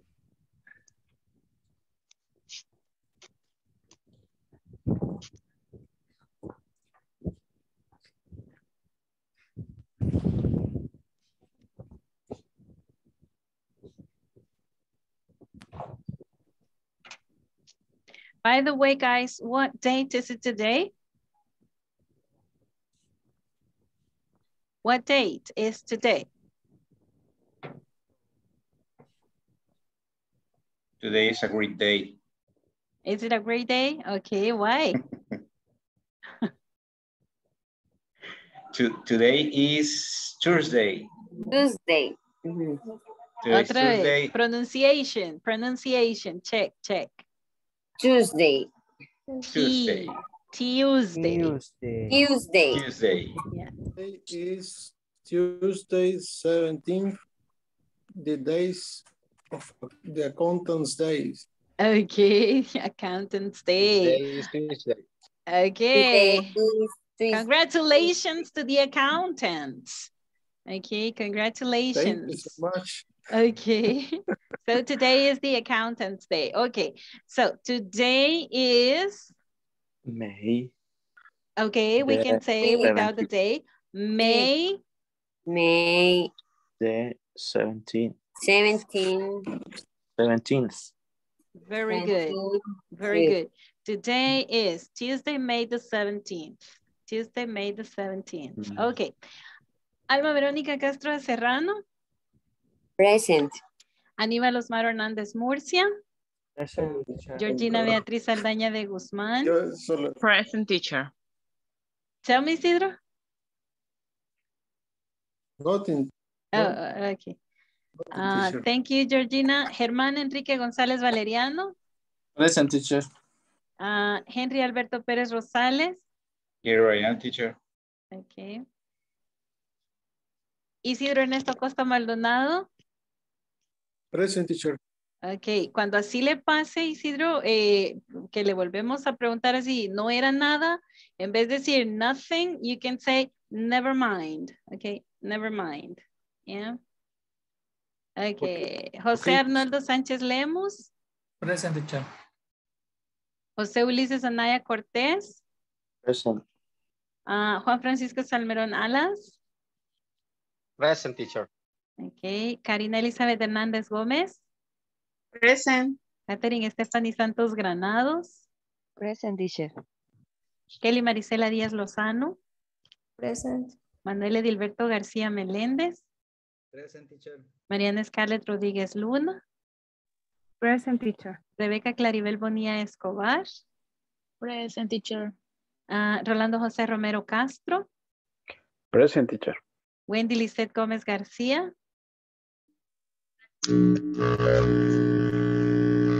Ok. Jency Dinora Canales Reyes. Present. Ok. Carmen Inés Montes de Fermán. Present. Henry Vladimir Ramírez Martínez. Henry, are you there? Okay, Henry Vladimir, not here. Okay, people. Bien, solo déjenme hacerles hincapié en hacer la tarea que corresponde para ahora, que sería la número 13. Si ustedes quieren adelantar, pueden hacer. Si tienen alguna pregunta, está el grupo de WhatsApp también. Ok, Teacher. y dígame. Teacher. Dígame. No Espérame. me mencionó. Primero Juan Francisco, ajá, a ver. My homework complete. Ok, great. ¿Alguien más me iba a decir? Wendy. Sí, no me menciona, teacher. Didn't I? Ok. Wendy Marisela Ramírez Guevara. Present. Okay, I think I did, but it was okay. There you go. Okay, entonces el día de hoy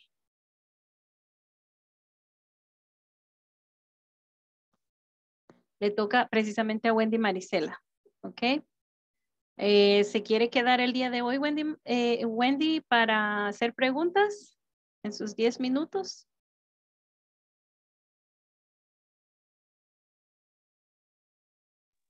Yes, teacher. Okay. Okay, people, remember that and see you tomorrow and have a very good night. Okay? Bye. Teacher. Night, teacher. Good night, everybody. Good night. Bye-bye. Sleep tight. Good night, teacher.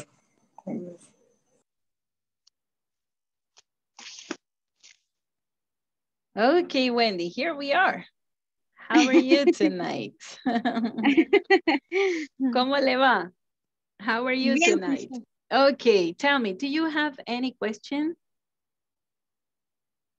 mire, le voy a ser bien sincera, teacher. Dígame. Más o menos sí entendí. Okay. Pero me cuesta en las oraciones. Okay, ¿en cuáles? A ver, ¿qué tipo de oraciones le cuestan? Porque acuérdense que tenemos oraciones afirmativas, tenemos oraciones negativas, tenemos preguntas directas y preguntas con la palabra de pregunta que sería WH, ¿verdad? What, when, where, why, etcétera. Cuando son preguntas, ¿cómo dijo? Preguntas como que me está preguntando a mí, así. Ajá. Sí me cuesta. Ajá, Okay. y el poderlas, ¿cómo se dice, teacher? Responder. Conjugar. Conjugar. Y responder. Ajá, ahí me cuesta. Ok, bien. Entonces, para la pregunta básica para usted, o sea, dirigida directamente a usted, en el presente simple es do you, ¿ok? Do you send emails every day? ¿Ok? Utilizamos el auxiliar do y utilizamos el pronombre you, ¿verdad? Vamos a verlo por acá. Voy a poner el del presente continuo para irle dando forma, ¿verdad? Permítame. Bien, cuando vimos el presente continuo al principio vimos una estructura. Entonces, y esa es la estructura que le debe de, permítame, en las preguntas, vamos a ver las preguntas. Bien, quizás mejor vamos a hacerlo, permítame, por acá, por acá.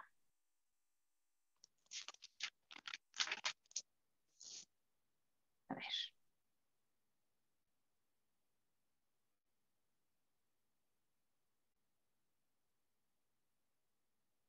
Aquí la tenemos. Esta es la pregunta, perdón, la estructura para una oración normal, afirmativa, ya con el presente continuo. Estamos hablando de el tiempo verbal que estamos diciendo, que sirve para hablar de cosas que van a suceder esta semana o la próxima semana, o cosas que están pasando en este momento. Por ejemplo, si yo digo que la estructura tiene un sujeto, el verbo be, más el main there, más el complemento, sería de esta manera. Pongámosle un sujeto que sería Wendy, right? Wendy. Yeah, lo vamos a hacer en tercera persona primero. Y en el caso que yo estoy diciendo Wendy, no le estoy preguntando directamente a usted, le estoy preguntando a otra persona acerca de usted, ¿ok? Wendy is attending a conference next Friday. Ok, es un futuro, ok. Ahora, si yo le pregunto a usted, póngale que viene alguien y me dice, Wendy is attending a conference next Friday, y yo voy y confirmo con usted y le digo, Wendy, are you attending? Ok. Entonces eso ya se convierte en una pregunta, ¿ok? Wendy, coma. Y le pregunto, are you attending a conference next Friday? ¿Ok? Next Friday. ¿Y cómo me respondería usted si es que sí? Usted me diría, Yes. Yes. Are. Yes, I am. I am, correcto. O sea que si yo le pregunto, are you? Y cualquier cosa que le pregunte con are you, usted me va a responder, yes, I am. Yes, I am. Ok, esa es una pregunta directa y es solo decirle sí. Ahora, ¿qué tal si usted no va a ir a esa conferencia el próximo viernes? Usted me respondería negativamente, ¿verdad? Me diría, no. Podemos contractarlo así, I'm not. Okay. Se puede contractar en negativo. En positivo, esa respuesta no se puede contractar porque es una respuesta corta. Nunca se contracta. Ahora, en la negativa sí podemos contractarlo y decir, no, I'm not. Pero si quiero, lo puedo usar completo. Ahí ya es opción suya. ¿Verdad? ¿Verdad? Así. O sea que lo puedo poner de las dos maneras. Exacto, ahí es decisión suya cuál quiere enfatizar, porque por ejemplo usted le dice no, I'm not, es como más suave, ¿verdad? Que decirle no, I am not, ok, como más enfático, ¿verdad? Pero la estructura está aquí, mire, acá, ¿sí? Esta sería la estructura de la pregunta que le diríamos directo a usted, ¿verdad? Are you, mire cómo comienza, are you, ¿ok? Are you y lo demás que le vayan a decir. Esa es la forma que identifique la pregunta. Va. Y de ahí, si usted quiere, vemos, por ejemplo, en una conversacioncita por aquí abajo, podemos ver. Espérame. Ups, se me abrió otra cosa acá.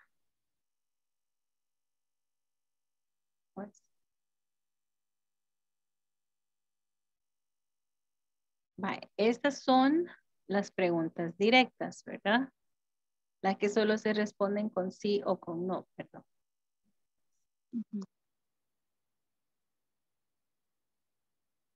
Son varias cosas las que hemos visto hasta este momento, pero me estoy centrando en la pregunta que usted me dice, ¿cómo identificar que me están preguntando directamente a mí? Entonces, sería que usted debe de identificar, are you? Si ya están preguntando por otra cosa, usted se fija en el sujeto. Is she, are they, ok, espérame que se me fueron estas para arriba. Las que estábamos viendo el día de hoy, mire,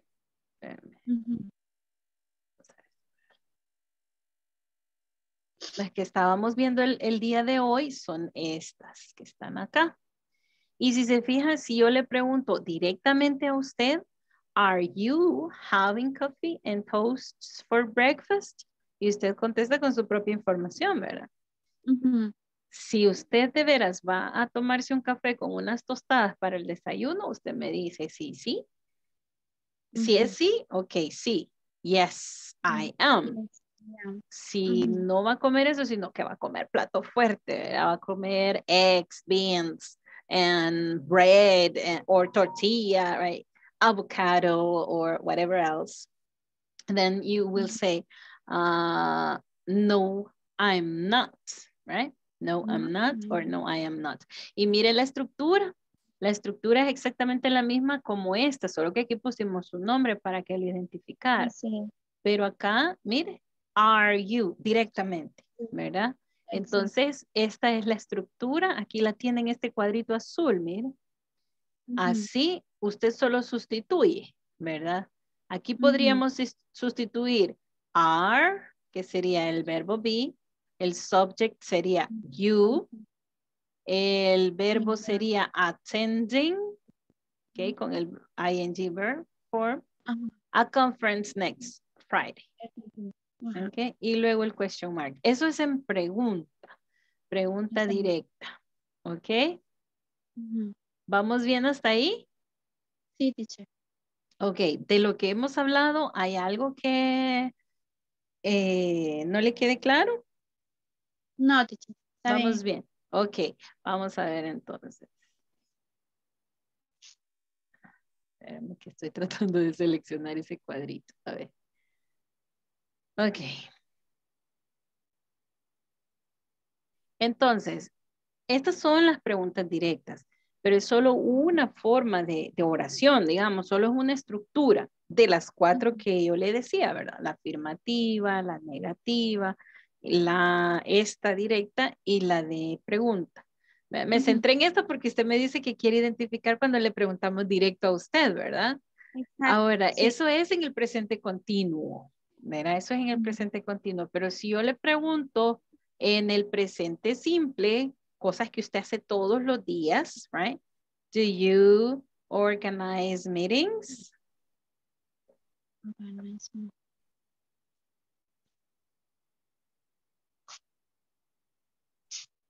Okay. Do you organize meetings? Este ya es el tiempo presente simple. Aquí miren, no hay verbo be, el subject sí es you. Ah, entonces esta es otra estructura.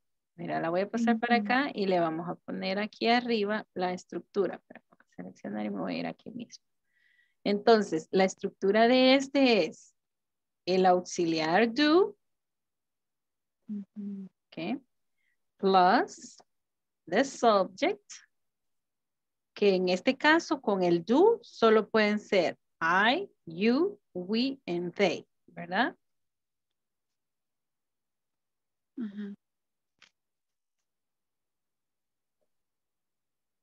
Así, ¿ok? Luego de eso, ¿qué seguiría en la oración? Ah, en la oración sigue el verbo en forma base. Ay, espérame, ¿qué? No me agarra. Ahí está. Ah, en forma base sería el verbo, ¿verdad? Plus, ahí no hay INGs, mire, solo el complemento. Plus. Ok. Mire, esta que le pregunto a usted directamente, ¿do you organize meetings? Y usted me puede decir si sí o si no. Aquí la respuesta es yes, I do. Ok. ¿Y si no organiza reuniones? No. Ajá. No, I do. No, I don't. I don't. Exacto. Ah, sí, porque es negativa. Exactly. Es negativa la respuesta. Exacto. Estamos bien así. Entonces, esta que mira arriba en azul es para el presente continuo, identificando a usted, ¿verdad? Y esta es en el presente simple, o sea, con las cosas rutinarias, actividades rutinarias. En el ing verb form vamos a usar las actividades a un futuro ya programado, ¿verdad? O digamos, esta semana o la próxima semana, o en la tarde, ¿verdad? Que momento que no ha pasado, ¿verdad? O mañana, tomorrow, ¿verdad? Entonces, ahí están las dos formas diferentes, digamos, ¿verdad? Este para el presente continuo y este para el presente simple, ¿ok? Ok. ¿Estamos bien, Wendy? Sí, teacher. Ok, vamos a ver entonces. Por acá, por acá.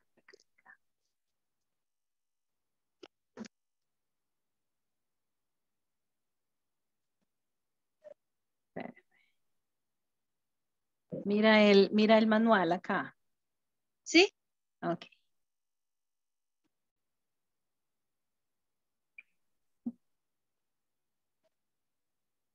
Entonces, por acá tenemos en la primera que estábamos haciendo, en la conversacioncita antes de esta, mire. Acá. Mire. Aquí está un poquito más larga la frase de pregunta. Mire. What are some activities you, usted, ¿verdad? You are doing this week.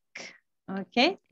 Aquí está un poquito diferente la pregunta, pero sí es a usted o es a su interlocutor, ¿verdad? Entonces, what are some activities you are doing this week? Entonces, cuando contestamos con una oración completa, porque como nos están preguntando, información completa, no solo sí, no, aquí ya entonces es diferente, ¿verdad?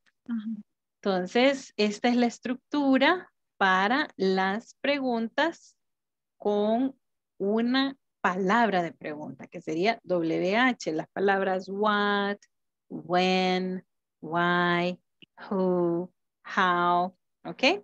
Es diferente la estructura, ¿verdad? Es diferente, ¿sí? Acá tenemos, sí, aquí cambia. A ver, la vamos a ver aquí, por ejemplo, who is analyzing the advances? Muy diferente, mire. Who is analyzing the advances? Mire. Y acá preguntaron, what are some activities you are doing this week? Ah, son muy diferentes, ¿sí? ¿Por qué? Porque tenemos la WH acá, mire. Acá. Who and what. Ok. ¿Hacemos esta conversacióncita para practicarla, Wendy? Está bien. Ok. Usted sea Rose y yo voy a ser, no, perdón, yo voy a ser Rose y usted Mary, ok? Hello, Mary. What are some activities you are doing this week? Hi, Rose. Well, there are many things I done this week. For example, I seen some payroll on Tuesday in sending emails on Wednesday, and you? That's okay. I'm talking to colleagues and checking reports. And who is analyzing the advance in the company? Okay, Peter is. Vamos a ver, en este, si se fija, tenemos un sujeto, el verbo be, y tenemos el ing verb form. Mire, la forma de ing del verbo. Okay.